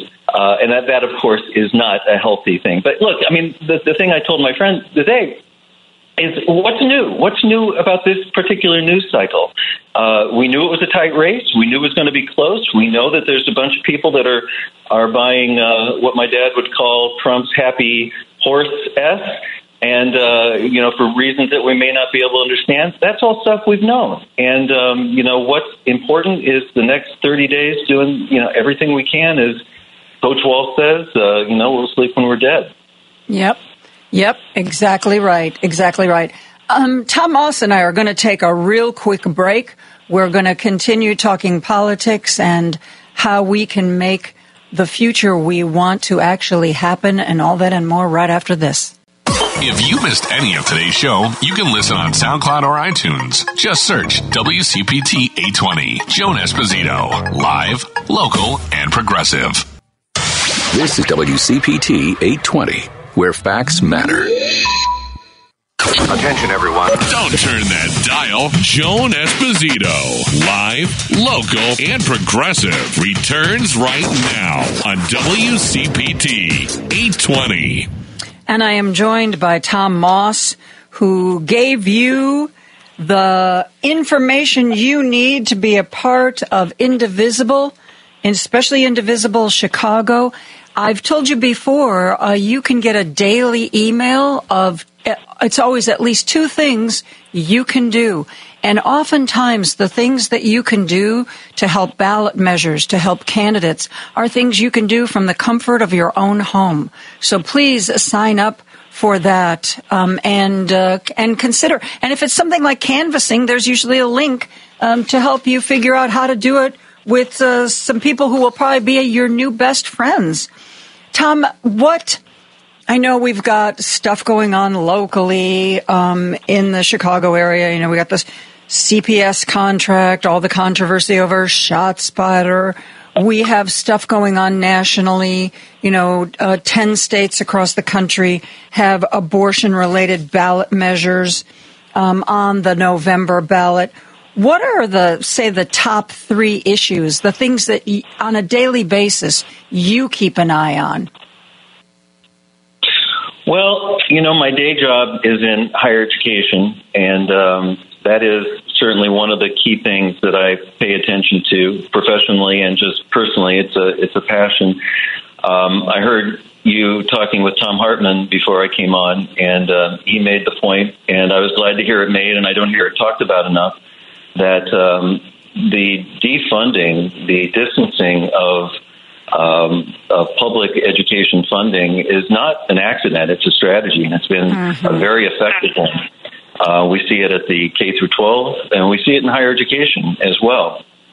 So those issues are huge, and the budgets of universities across the state, across the country, are a huge problem, especially as we move into a new kind of economy that we don't know what the ramifications of AI are going to be yet.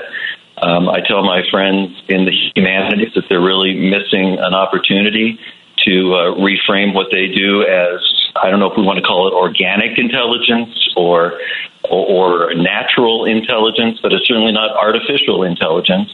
And unless we're going to give up the ghost and just pretend that humanity and humans don't matter, we've got to do a better job of talking about ourselves. So that's one thing that I think about. I have friends, and my wife is a social worker. So I certainly think about how and certainly education comes into play there as well.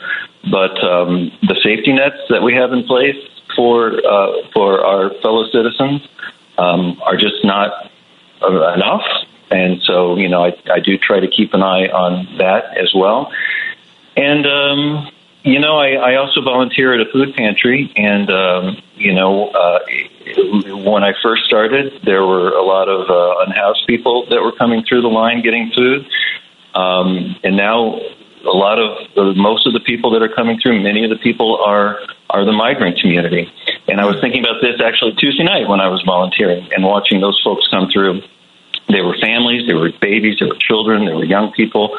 I did not identify a single drug dealer among them, or rapist, or any of the things that our former president would like us to, and our current vice presidential candidate would like us to believe about these people. I saw desperation. I saw people who were willing to risk everything to escape their situation where they were. And, if you're following anything about Venezuela, which I know you are, it ain't good. Yeah. And that's always, I think, people who want to easily dismiss people who immigrate legally or illegally to this country. I mean, like somehow they think the attitude is, they're coming here because just, they want free health care and they don't want to pay any taxes and this and they want to take. Do you think for a minute what it would take for you to completely uproot your life? Walk away from your friends, your family, your neighborhood, sometimes walking away with only what you can carry. And you think this is like that they're somehow think that there's a golden ticket, and that they're doing it because they're lazy? I mean, when you make it personal, like for Joan Esposito, what would it take for you to uproot your life? I mean, I can't even imagine, even if things were dire. I didn't leave when Trump was president, though I must say Canada was looking pretty darn good there for a while.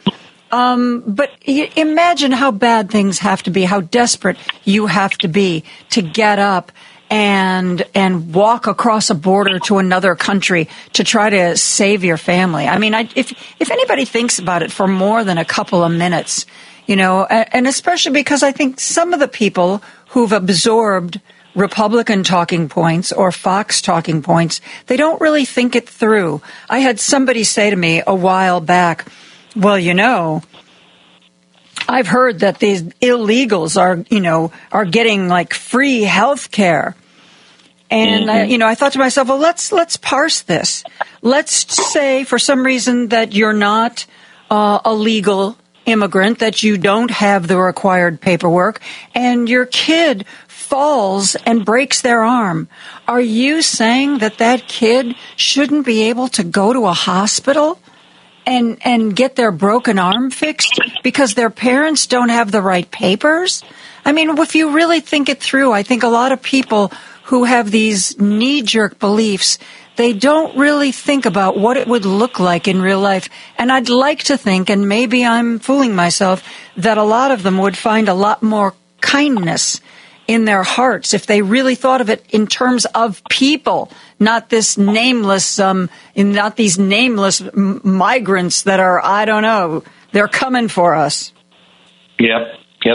Well, that former president paints a picture with words, and if you don't actually meet these folks or see these folks on any kind of a regular basis, I mean, I guess you can believe whatever you want. The thing that I always go back to, I mean, you said, walk away from your life. I mean, a lot of these people are literally walking away from their life through the Northern Triangle of Central America, which is a no person's land that is extremely dangerous. It's not just like walking across the street. And like you said, it can't be a matter of laziness. I guess the thing that also upsets me a little, no, more than a little bit. My mother was the kind of Christian that anybody would want to be and be glad to know. I mean, she really believed that, there was really only one tenet that Christ believed in, and that was helping the poor and being kind to people, and she practiced that. So when I hear purported Christians talking about fellow human beings with such disdain and such cruelty, it's hard to square that circle. Yeah. Yes. I agree with that. I absolutely agree with that.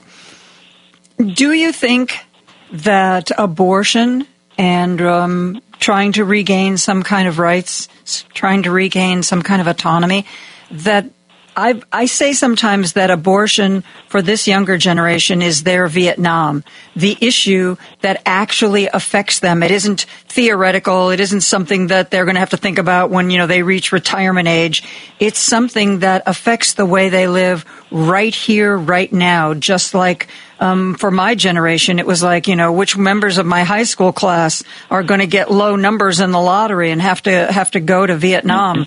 And I think that kind of up-close and personal involvement in the world of politics is very motivating. What do you think will happen with the younger vote this time around? I think, back to our previous conversation about polling and how they can sometimes be so wrong as to be irrelevant. I've often wondered how well the polls are picking up the young vote. The young opinion. I think there might be, we talked about shy Trump voters from 8 years ago. I wonder if there might be a hidden silent majority population that aren't being picked up in these polls, and we might be really surprised. I do absolutely agree with you. I think this is a motivator for young people. I almost said young women, but I take the point, too, that young men are affected by this as well. Certainly not as much as women, don't get me wrong, but it is something that we care about for our nieces and our daughters and our and their families. Going back to high school, we all knew somebody who was affected by abortion one way or another. And so I think this is something that affects people much more broadly than just, again, the Republicans would have you believe that this is abortion is a birth control issue, which of course, obviously is not. We've seen some really tragic examples of how it truly is a healthcare issue. Yeah. Switching gears a little bit, what do you think about the aftermath of the vice presidential debate? Well, I think the question, is always in the aftermath is who won. And I think it kind of depends how you look at that. How you judge it. How you judge it and what you're looking for. So who was the smoothest, slickest operator, who accomplished what they set out to accomplish almost flawlessly? And I think you'd have to admit that Vance did that. Of course, I'm not suggesting he didn't lie a little bit, maybe along the way. Certainly I don't agree with anything that came out of his mouth, but he certainly put a happy face on a post-liberal weird think that that faction of Republicans, that's why they embraced him in the first place. Who got the soundbite? Walz got the soundbite, and I think that was, if you're judging how the debate is potentially going to impact voters, I think Walz probably has an edge as far as that goes. Vance's audience was already all in. Walz might have brought a couple people over. And you look at the polling. So sorry, forgive me, but you look at the polling afterwards, and predictably, all the Republicans, like 90% of Republicans thought that Vance won. 90% of Democrats thought that Walz won. But I thought what was really interesting, and I don't think you're hearing it talked about much, independents broke for Walz by about 10%. So it's a small number. It's a small number of a small number. But we're in the world where those small numbers can be the difference between President Harris and not President Harris. Lady B, we have that soundbite after the vice presidential debate, Tom. There was one reporter that was talking to some high school students, and that got a lot of attention, and that was pretty cool. But there was another reporter who supposedly had 6 undecided voters with them. They and after, what I saw on social media was, I don't think most of them really wanted to commit even after the vice presidential debate, but one of them did. One of the quote unquote undecided voters said that based on what they had seen, they were going to vote for Kamala, and they explained why. Go ahead and play that if you would, Lady B. And actually, I want to start with overall impressions, guys, because all 7 of you came in undecided. One of you said they've made up their mind. Ryan, who are you going to vote for, and what kind of solidified that opinion? Well, I'm going to be voting for Kamala Harris. One of the stark sort of aspects of that debate that really stuck with me was when they were talking about January 6th and how Mike Pence certified the election, and they were wondering if J.D. Vance would certify the election should Trump lose. And, J.D. Vance didn't really give us a definitive answer, and I'm disappointed in that fact. And I don't think that I can trust someone, with my vote if they're not going to respect it.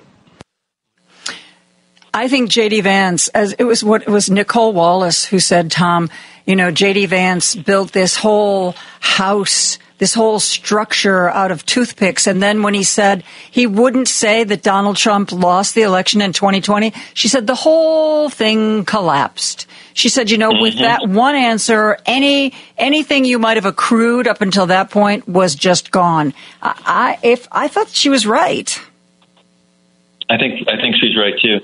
I think Vance is trying to do a very delicate walk because he's performing for an audience of one primarily. But at the same time, I think knowing his ambition, he's got an eye on 2028, maybe 2032, who knows? But he's got an eye on the future. And so he wants to present this veneer of a happier face on these horrible policies. But he also has to stay on the good side of his boss. And we know what happens when you get on the bad side of your boss. When your boss is Donald Trump, you end up with a gallows out in front of the Capitol with your name on it. Oh, they've taken Mike Pence to a secure location. So what? Yeah, exactly. Exactly. And one of the things that was a little bit that I wish had happened more in the vice presidential debate, and Tim Walz did this a couple of times. He was like, dude, you're the one who said this guy was Hitler. You're the one who said he was unfit, and now you're his running mate.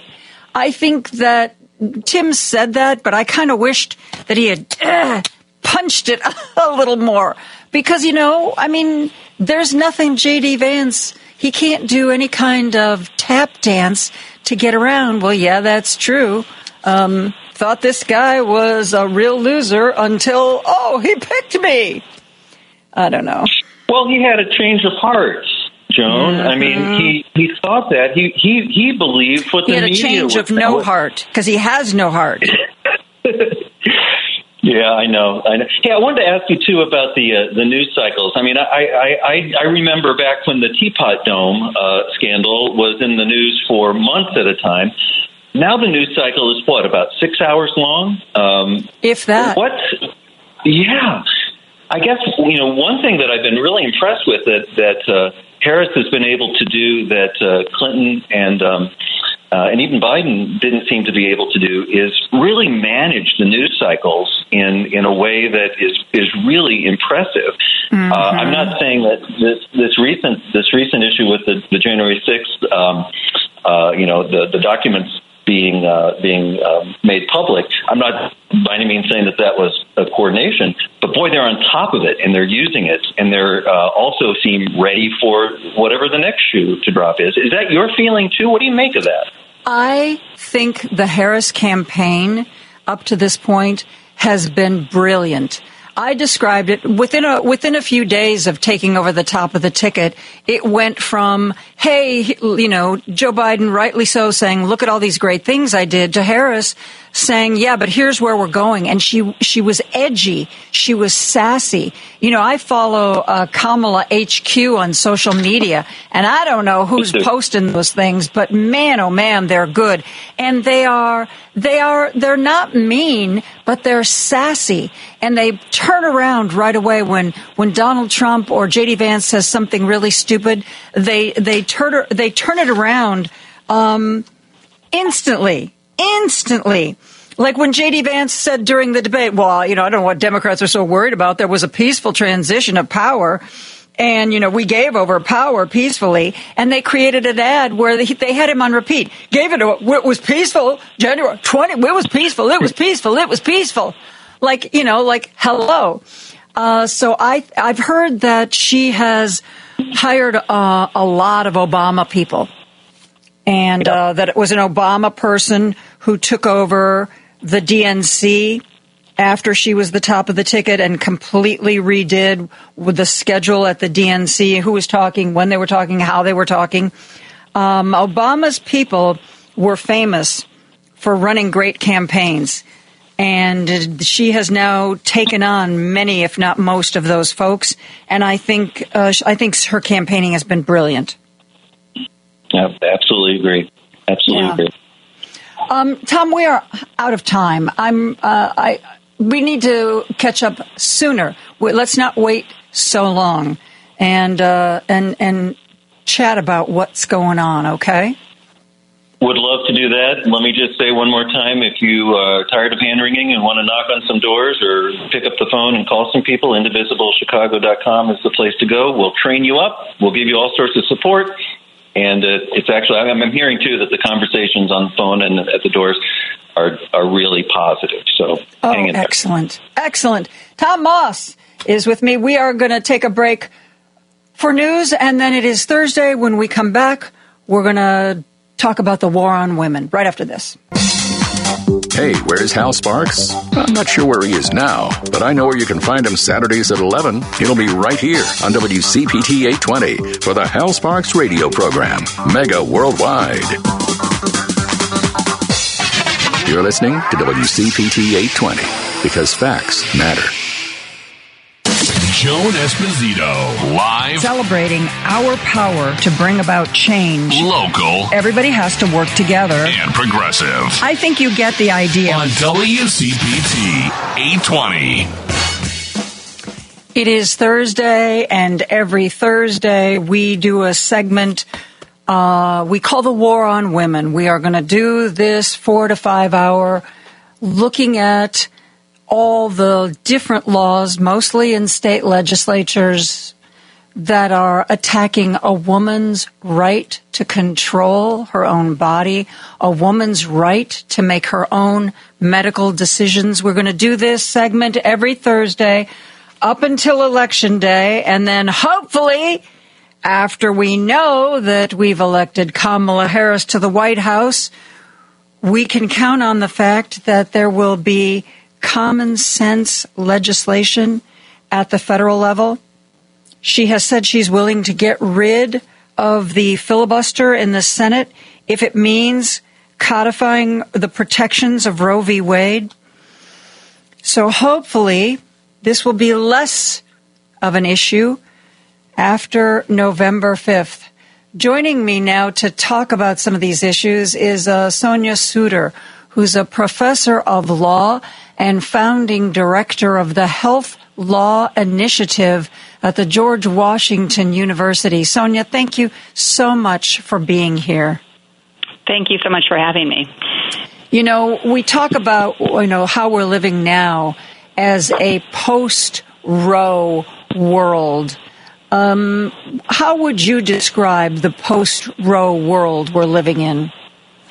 Well, I would say it is a world that has led to a huge amount of inequity across our country, where some women have much fuller access to reproductive choice and some women are barred almost entirely. I mean, we had some divisions even before Roe was overturned, but now there are outright bans where it's not only harder for women to obtain abortions and other reproductive care, but it is now illegal for them to obtain it. So it is a world in which we're endangering women's lives, and not giving them the freedom to shape the kinds of life they choose for themselves, which has negative impacts on them, their children, and everyone, and our culture, our country as a whole. I know you've written about the fact that the Dobbs decision that struck down Roe v. Wade made things bad, but you also said that there were Supreme Court decisions before that were impinging on this issue. Talk about those. Yeah, I mean, after Roe was decided, there was a lot of litigation, and for some time, the court treated this as a fundamental constitutional right, which meant that there was a very high bar. States that tried to regulate abortion could easily be overturned because they would infringe on that right. But then in 1992, the Supreme Court decided Planned Parenthood versus Casey, and it made it a little bit easier for abortion regulations to stand as long as they didn't impose an undue burden on the right to an abortion before viability. So states could impose burdens, just not undue burdens. They could impose what was called obstacles, but not substantial obstacles. And that meant that states started to regulate abortions in all sorts of ways, 24-hour waiting periods, requirements for abortion providers and clinics, informed consent mandates that sometimes included information that was not accurate. All of these things made it very difficult and more expensive for people to obtain abortions, and that made it, in some cases, almost impossible for women to obtain abortions because they lived in areas where there are very few providers, and they would have to travel great distances. So we really saw a kind of gradual erosion of the abortion right over time, and then Dobbs, of course, completely eliminated the right altogether. Somebody I follow on social media posted very tongue-in-cheek. It was a guy, too, who said, I'm planning, my wife and I have talked about it, I'm planning to get a vasectomy, and you know what? There's no waiting period. I don't have to watch a video. I don't have to get an ultrasound. My doctor doesn't have to read a bunch of information to me. Imagine that. The government trusts me to make this decision by myself. Just imagine that. There really is misogyny mixed into this pot, isn't there?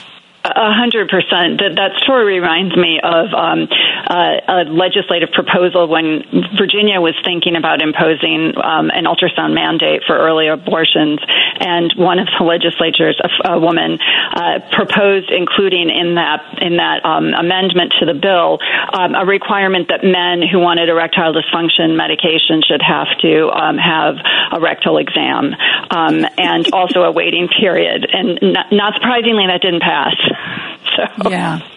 Yeah, and this, I think that a lot of it too comes from, we've seen the rise of Christian nationalism and people who don't understand why we have a separation of church and state. Because, I don't know if you know this, but the founding fathers wanted us to be a Christian nation. Did you know that, Sonia? I know they wrote in a lot of separations, and I don't know why they did that, because it was clear to everybody they wanted us to be a white Christian state. And therefore, I think that's why they feel so comfortable trying to legislate their personal religious beliefs so that we all have to follow them. What do you think? No, I think that's right, and I think that they see a court that is receptive to these kinds of arguments that sort of puts religious freedom kind of, and I guess rights to guns at sort of the forefront of all of their biggest concerns. And so when those religious views come in conflict with other kinds of fundamental, and you could argue human rights, the religious views, and particularly the Christian religious views, prevail. So it's not surprising that we're seeing more efforts to push this, because this is a court that makes clear their view, at least the majority, I should say. Obviously not all of the justices. Sonia, I know that you're an expert of where law and medicine and ethics come together, especially when it comes to reproductive rights. So were you at all surprised by, I don't even remember, I try to blank out which southern state is behaving badly at any given time, but the ruling about IVF and the fact that frozen embryos are actually extrauterine children. They're not just a conglomeration of cells that has some potential. No, they're extrauterine children. Is there a basis in law for that kind of a conclusion? There is not a basis in law for that conclusion, and some of the justices who wrote concurring opinions, this was the Alabama Supreme Court, were very clear that they were turning to the Bible for support in their argument, not to the actual Constitution. Now, there was an amendment to the Alabama Constitution that did talk about protecting prenatal life, and so there was something in the state legislature that had sort of suggested that prenatal life deserved great protection, and they had never really answered the question about about whether an embryo created in a petri dish should be treated the same way. But I do think that position, interestingly, is at least consistent with the anti-abortion position. If you believe that life begins the moment an egg is fertilized, then you really kind of have to be anti-IVF because that often involves the destruction of embryos. And I think that shows how far the argument against abortion can go, because most Americans do not think that IVF should be banned, including some of the Republican candidates are trying to say IVF is okay, but abortion isn't. And, I think that just sort of shows that once you sort of go down this path of trying to control health care in the name of protecting what some people view as a person and many people don't, you start to interfere with all sorts of medical decisions.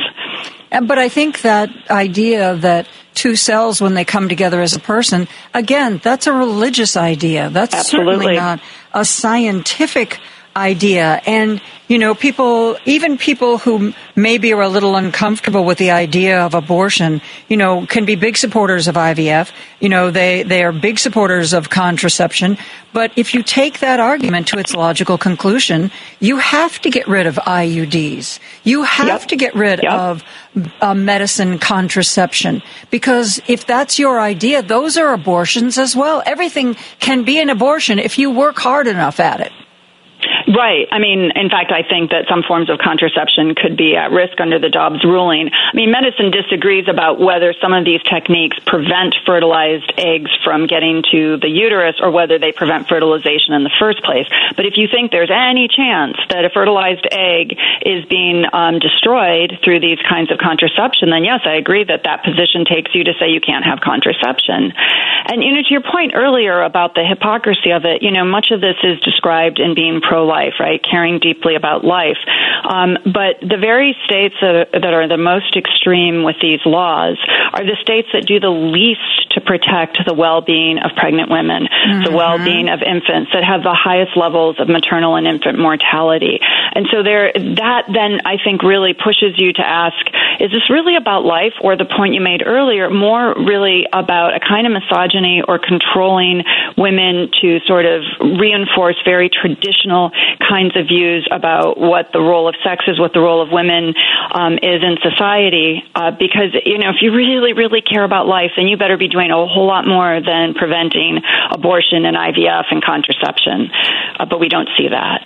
No, you're absolutely right. I mean, if it were really about life, there'd be free pre-K education. There would be free meals at school because we would want these kids to thrive. But there's none of that. Exactly. There's nothing. It's like, we care about life as long as it's inside a woman. After that, man, you're on your own. Yep. Good luck to you. Yeah, exactly. And we need to take a break. There's more that I want to talk to Professor Sonia Suter about. We are going to take a real quick break. We'll be back with more after this. Joan Esposito, live, local, and progressive on WCPT 820. Professor Sonia Suter is the Henry St. George Tucker III Dean's Research Professor of Law, the Kahan Family Research Professor of Law, and the founding director of the Health Law Initiative. She's a professor at the George Washington University and clearly an expert on reproductive rights. There's a point that I used to make all the time when I talked about this issue that I haven't talked about for a while, and that is rich, especially rich white women have always had access to abortion. That has never been... Rich white women have never had to go to back alleys to get an abortion. So when we pass these restrictions, we're not, even if there's a ban, it's not really going to affect wealthy women or politically connected women.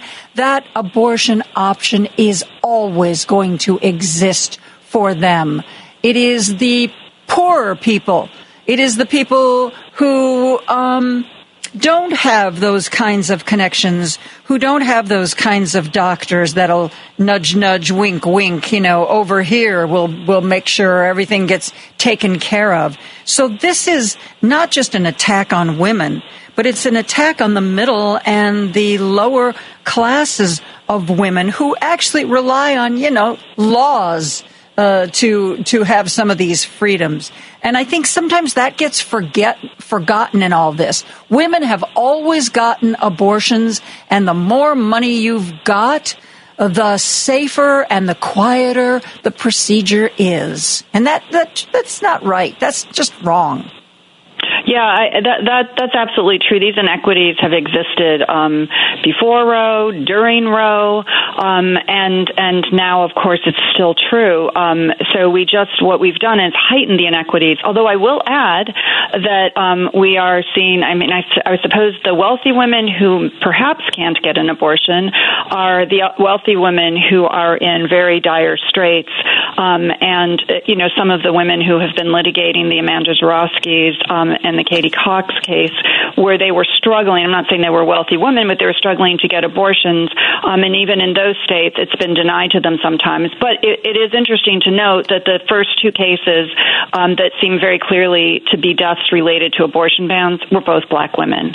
And that, I think we've probably had more cases where women have died because of these bans, because it is affecting women of color, it's affecting people with disabilities, it's affecting people who are lower income. So that's a terrible inequity that we see from the beginning, right? It's a health inequity generally, but it's really heightened in the reproductive context. There are 10 states that have abortion measures on the ballot. Many of those states have measures that would amend that state's constitution to provide some degree of protection, some degree of autonomy, at least up until quote-unquote viability. Do you see that as a stopgap measure? Do we need something to deal with this on the federal level, or is that what is going to happen in each and every state?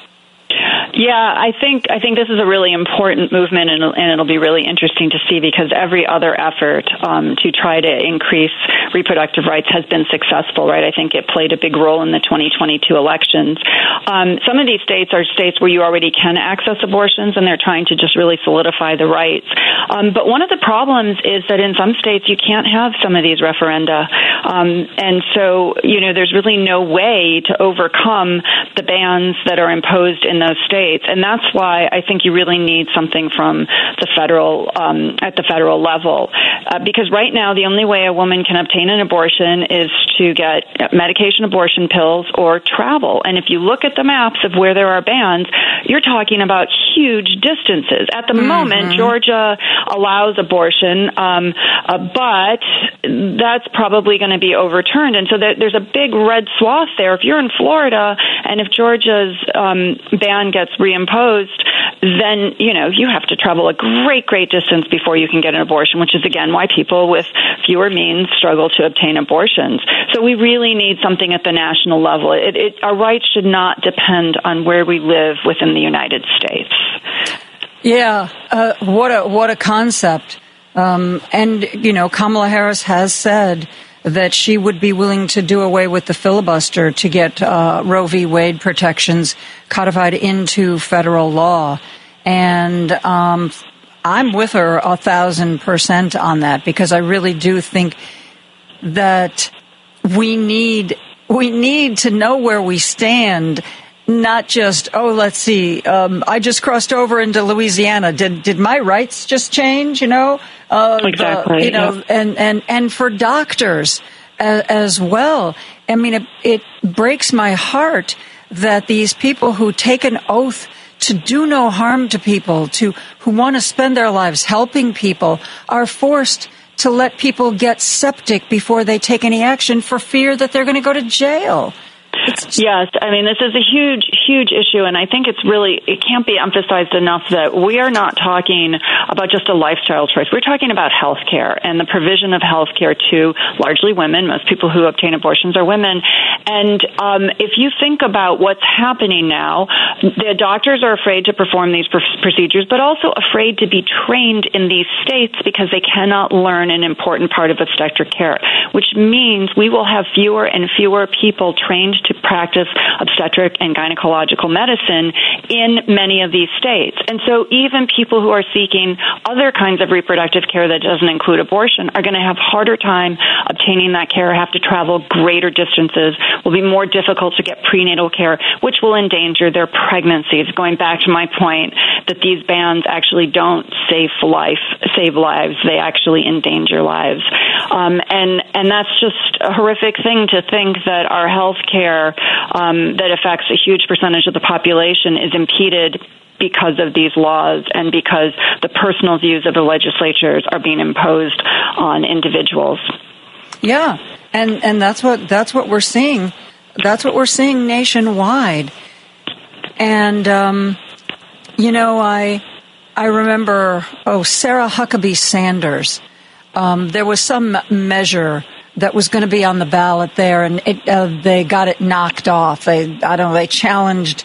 They said some of the people who canvassed and got signatures were paid to do it, and they didn't disclose, the terms of their agreement. Therefore, all those signatures were invalid.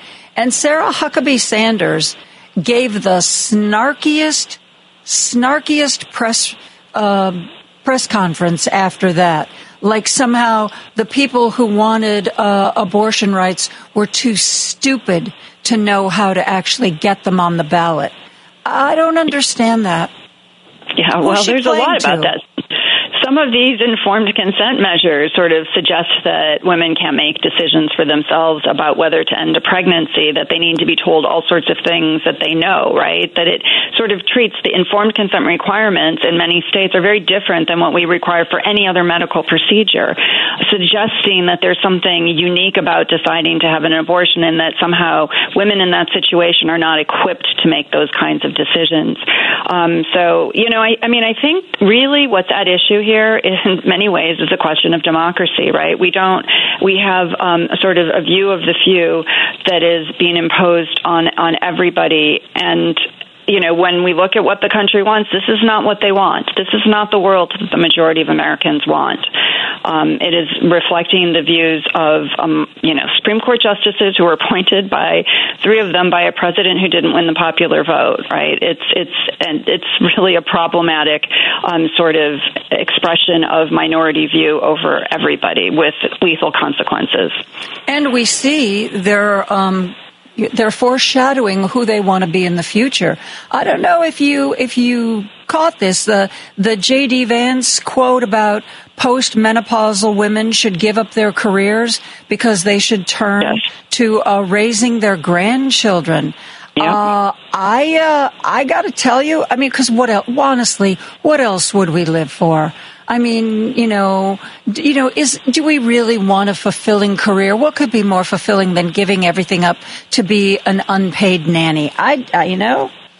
Yeah, no, his whole discussion about this sort of demonstrates the point about trying to bring us back to very, very traditional values. I'm really curious what the discussions are like with his extremely accomplished wife when he talks this way about what women's hopes and dreams should be and how they've been sort of forced into pursuing these rigorous careers when apparently they seem to want something else. Well, remember really early when she was first being introduced to the public and he made that statement, she's not white, but I really love her anyway, and she's a great mom.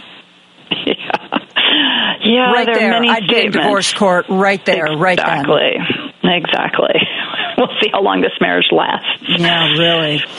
Thank you so much, Professor Sonia Suter, for being here and having this discussion with us for our War on Women segment. Thank you, and I'd like to have you back in the near future. Oh, it's been my pleasure. Thanks so much. Sonia is a professor of law, founding director of the Health Law Initiative at the George Washington University. We're going to take a break, and then I'm going to share with you more about what's going on, the good, the bad, and the ugly for the War on Women right after this. Take Joan Esposito, live, local, and progressive with you on the go by using the TuneIn app on your phone. Just search for WCPT 820. Joan Esposito, live, local, and progressive on WCPT Willow Springs is powered by ComEd. Visit ComEd.com/clean. Now back to Joan Esposito, live, local, and progressive on WCPT 820. It is our regular Thursday segment. Every Thursday from 4 p.m. to 5 p.m., we talk about the war on women. We're going to do this segment up till the election, and then after Kamala Harris gets elected, we're going to sit back and take a breath and wait for things to get better. But things are still going to be disappointing on some days. This week, Louisiana took the 2 drugs that are used for a medication abortion, which is over half of all abortions. You just take some pills, they bring on a period, end of story. Mifepristone and misoprostol. Those 2 drugs, the state of Louisiana is reclassifying those. They are now classified as controlled substances, like opium and heroin and morphine. Yeah. They have reclassified mifepristone and misoprostol in the state of Louisiana as controlled substances. So if you have those drugs and you cannot show a legitimate prescription for those drugs, you could be sent to prison for 5 years. What's that, a kilo of cocaine? Oh, no, it's mifepristone. Show me that prescription or you're going to jail. This is the first state. Sometimes these crazy red states, they'll pass something that seems really outrageous, but then the rest of the red states go, oh, they got away with it. Maybe we should try that too. This so far is the first law like this in the nation. It reclassifies mifepristone and misoprostol as Schedule 4 controlled substances. Yeah, which is what you generally do if you feel the drugs have a potential to addict someone.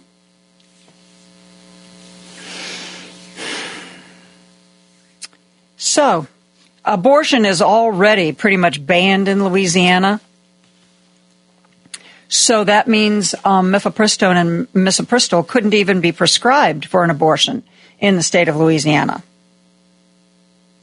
But those drugs, they have other uses. And if you have a condition that you used to treat with those, remember when these, when legislators started going after these drugs, people who suffered from lupus were finding that they couldn't get their prescriptions filled because the argument was some of those drugs used to treat lupus can be used to bring on an abortion. So people with lupus can't use them anymore. This has nothing to do with these drugs' safety. You're not going to get addicted to abortion medication. It ain't how it works. It's just another way to try to enshrine into law an anti-woman, anti-health, anti-medicine, anti-healthcare, anti-autonomy religious rule into law. In Louisiana, if you have misoprostol and you take it because of some health condition, if you're planning to go to Louisiana, you better make sure that you have the prescription, because it is a Class 4 scheduled controlled substance in the state of Louisiana as of this week. Took effect this week.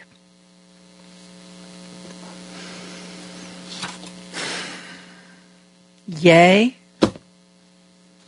The war on women continues. And, man, I want to bury these people at the polls. I really do. I want the 10 states that have abortion measures. on their November ballot, I want those measures to pass by a landslide. I want people to be so upset about this that they just go all down ballot with Democrats. I want to see the U.S. Senate. I don't care if it's a slim margin. I want to see the U.S. Senate in Democratic hands. Because in case you have missed this news item, Republicans are already saying, you remember how Mitch McConnell wouldn't let President Obama make a nomination to the Supreme Court even though there was a vacancy and he was only 3 years into his 4-year term? And Mitch McConnell was like, oh, it's too close to the election. The Republicans have already said that if they control the Senate, there will be no Supreme Court seats filled by a Democratic president. And it's also believed that if for some reason Donald Trump, through some freak of nature, pulls this election off, chances are at least Clarence Thomas will resign. Alito might as well. They might resign, and that means Donald Trump would have at least one, if not two, appointments to the Supreme Court. He's going to do what he did before. He's going to find, the Heritage Foundation is going to find for him somebody in their 40s who's a radical far-right Republican. And then he will have named 5 justices. And we will be locked in to partisan decisions from a corrupt court for not only our lifetime, our kids' lifetime, and frankly, a good portion of our grandkids' lifetime.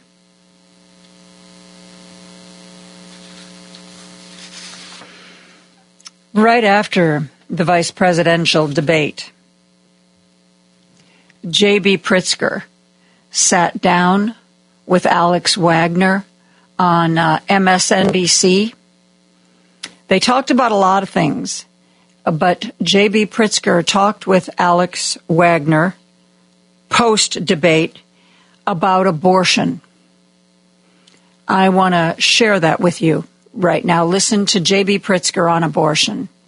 I was struck by just how candid he was in terms of the problem Republicans understand themselves to have on the issue of abortion. He at one point said, we have got to do a much better job on abortion, and also said, not all Americans agree with what I've said before, which is the litany of strange and weird proclamations on everything to what postmenopausal women should be doing to the age at which women should be having children. First of all, that seems to reflect, broad thinking inside the GOP that they are hemorrhaging voters on this topic. What did you think of his concession to how badly the party's doing on the topic? Well, I remember what he was really saying. He was basically saying, well, trust me and trust Donald Trump, right? We'll do the right thing. Trust us. And you heard Tim Walz say, we trust women. That's what Democrats stand for. That's what Kamala Harris and Tim Walz stand for. So I thought that contrast was very, very clear. And yeah, the Republican Party has a lot to answer for, because the deaths that Tim Walz is talking about of women who aren't able to get the kind of reproductive services that they deserve because doctors feel like they might go to prison if they perform those services, because it's been criminalized in so many states. I mean, I'm in Illinois, where we've had to create an oasis for people because every state around us has criminalized or gotten rid of abortion services. So people are traveling hundreds of miles, unfortunately, but at least they have a place to go to protect themselves. Tim Walz believes that the entire country should be the haven for women. You should be able to go to your local hospital or your local doctor and get the reproductive services you deserve, whereas Donald Trump and J.D. Vance are okay with people dying in the parking lot. Well, right, and J.D. Vance at one point expresses effectively condolences for Amber Thurman, the woman in Georgia who died because she had to leave that abortion desert, go get care in North Carolina, and died in effectively the back and forth of treatment. But then also, on the same hand, J.D. Vance says, but I think the abortion decision is best left to the states. Well, this is like everything with the Republicans, right? Their policies lead to people's deaths, and then they say, oh, thoughts and prayers. Yeah, thoughts and prayers, thoughts and prayers, thoughts and prayers. Are you getting tired of thoughts and prayers? Because I got to tell you, I'm awfully tired of thoughts and prayers. We are going to take a break. We are going to be back with more after this. Chicago's Progressive Talk, WCPT 820, where facts matter. Oh, I'm sorry, Lady B. It's time for Hochberg. Taking one of my famous little naps that I am known to do. So, do you want to buy a new house? Do you want to refinance the one you've got? You may have seen Jerome Powell lowering interest rates 0.5 percentage point. Yeah, you know what that means? That means that most rates on credit cards, car loans, home equity loans, and, oh, by the way, mortgages are also lower. David Hochberg says mortgage rates are at their lowest levels since last February, right now, and that Team Hochberg is ready to help you either refinance or get ready to refinance. So if your interest rate on your mortgage is above 6.5%, call Team Hochberg. Call them now, and they will look everything over. They'll look your mortgage over. They will tell you what kind of rates they can get you, what the closing costs will be, and they will do that all for free, okay? Team Hochberg, 855-563-2843, or go online, 56david.com. That number again, 855-563-2843, or go online, 56david.com. Lower.com equal housing lender, NMLS 1124061. Joan Esposito, live, local, and progressive on WCPT 820. One other sound clip that I want to share with you on this topic. There's a woman by the name of Sarah Longwell. She's part of the Bulwark. You know, that was the group that Bill Kristol and Charlie Sykes and Jonathan Last started. They were never Trumpers. They were Republicans, conservatives, but never Trumpers. And they started a group called the Bulwark. Charlie Sykes has since gone off on his own. You see him on MSNBC all the time. But there's still a group of them, Tim Miller, Sarah Longwell, and they do podcasts and they report and they post on social media. And one of the other things that they do is they do focus groups sometimes where they'll get voters together and ask them how they feel about things. And Sarah Longwell recently was on cable TV, and she was talking about women and some of the things that they believe that are happening with women politically, some of the focus groups where women are sharing their thoughts. And a lot of it has to do with the Republican Party. A lot of it has to do with abortion.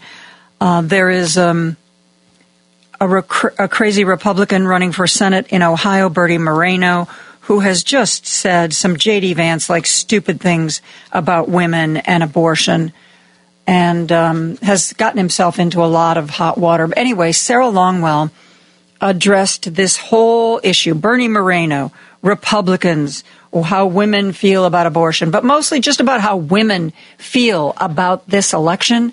Listen to this. What is interesting about the Moreno comments is this idea that the reason that women are breaking disproportionately for Kamala Harris is just because of abortion. That is wrong. Women care very much about the economy. They care about crime. They care about immigration. They care about all the same issues that men do. I think what's happening, though, is that the Republican Party, and Donald Trump specifically, has a strategy of trying to run up the numbers with men. That is why he picked J.D. Vance as his running mate. And in doing so, though, they don't just try to appeal to men. They are running a campaign that is actively alienating to women. It is not just about policy issues. It is about the way that J.D. Vance attacks childless cat ladies, which, by the way, in all of my focus groups, that has broken through. But that's not even as pernicious as the things that he's says, like, if women are with somebody who is abusive, they should stay with that man, right?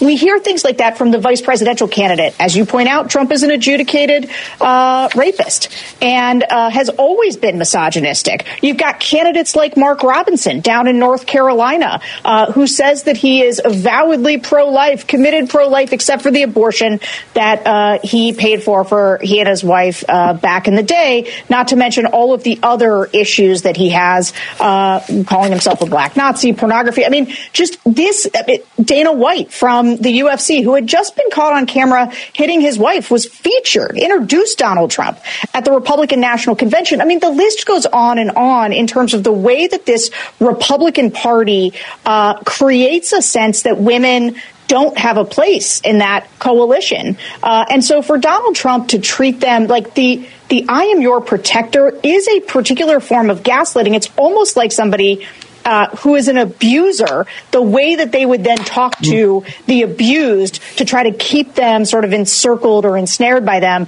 But based on the poll numbers and his dismal poll numbers with women are not falling for it.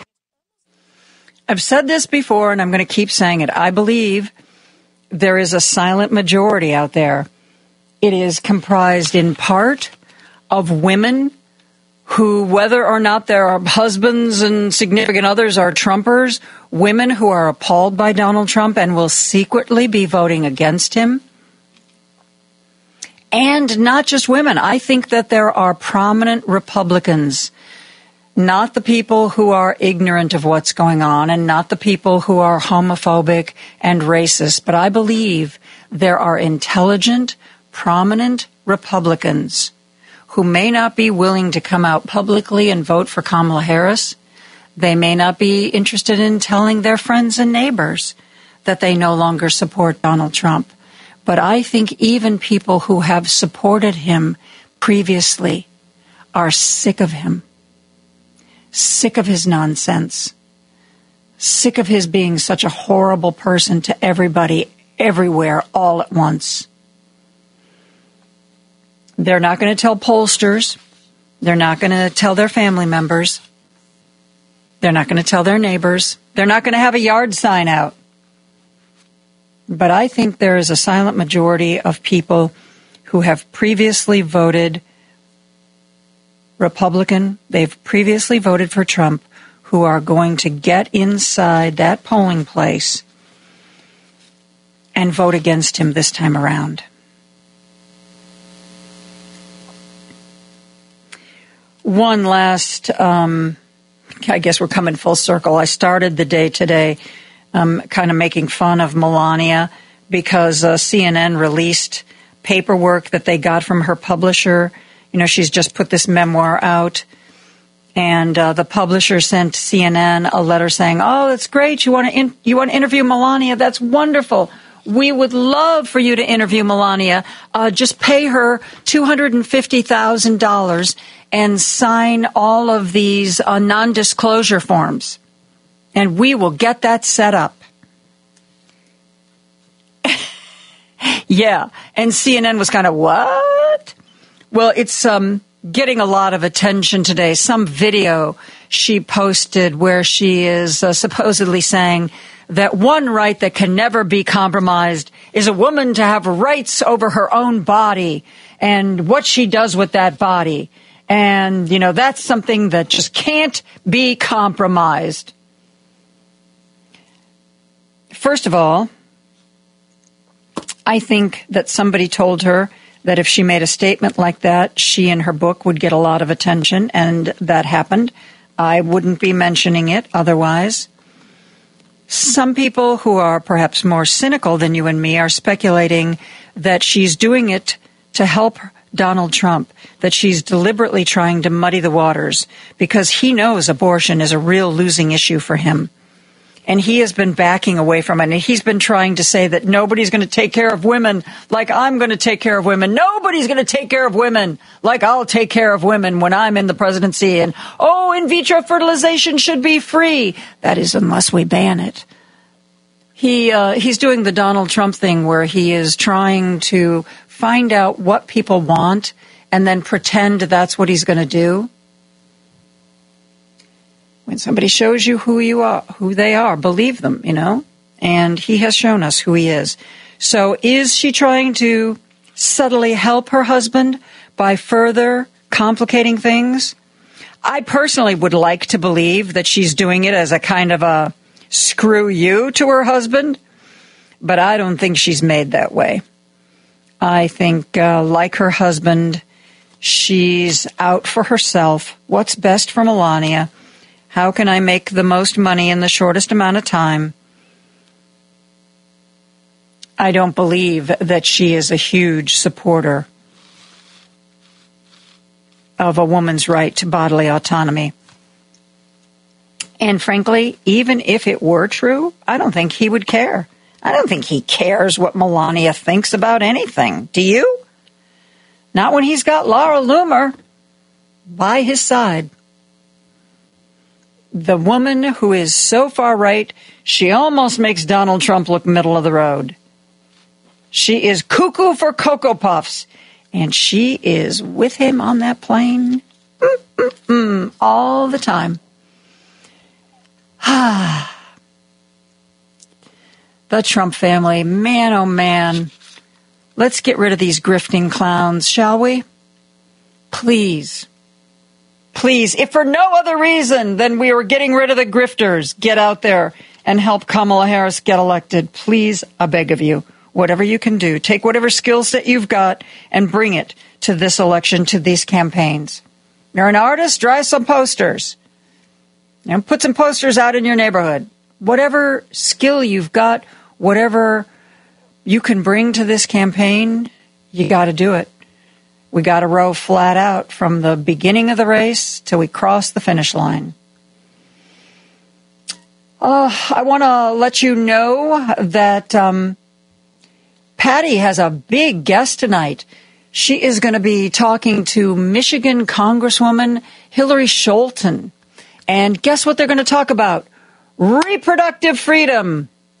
How appropriate for Thursday. She, in her own way, is going to continue to shine a light on the war on women. She's also going to be joined by Dan Feehan and Amber Milos of Flip the States. And Matt McNeil, host of the Matt McNeil Show, which is here weeknights 9 to 10 on WCPT.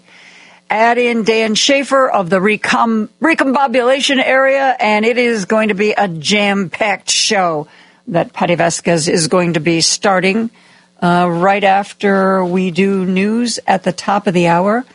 And remember, our day starts tomorrow at 6 a.m. Well, technically it starts at 5 a.m., with a replay of Rick Smith. By the way, I wanted to update you. Carol is his wife, who was in a motorcycle accident.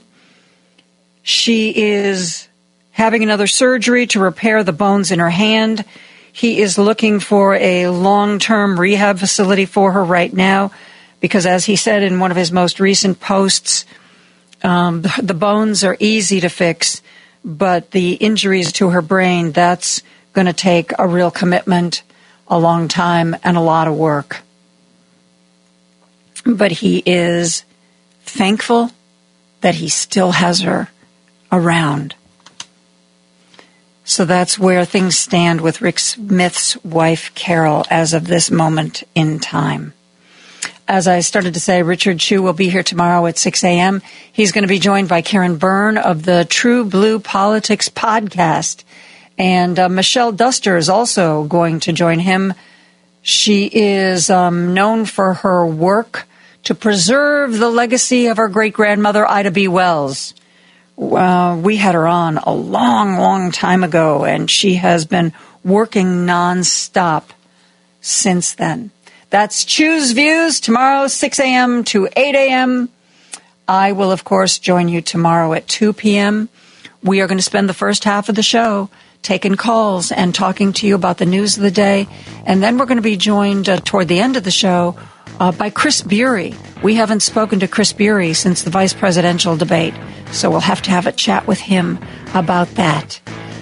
I will see you tomorrow. Until then, stay safe, my friends. Have a great evening, and good night.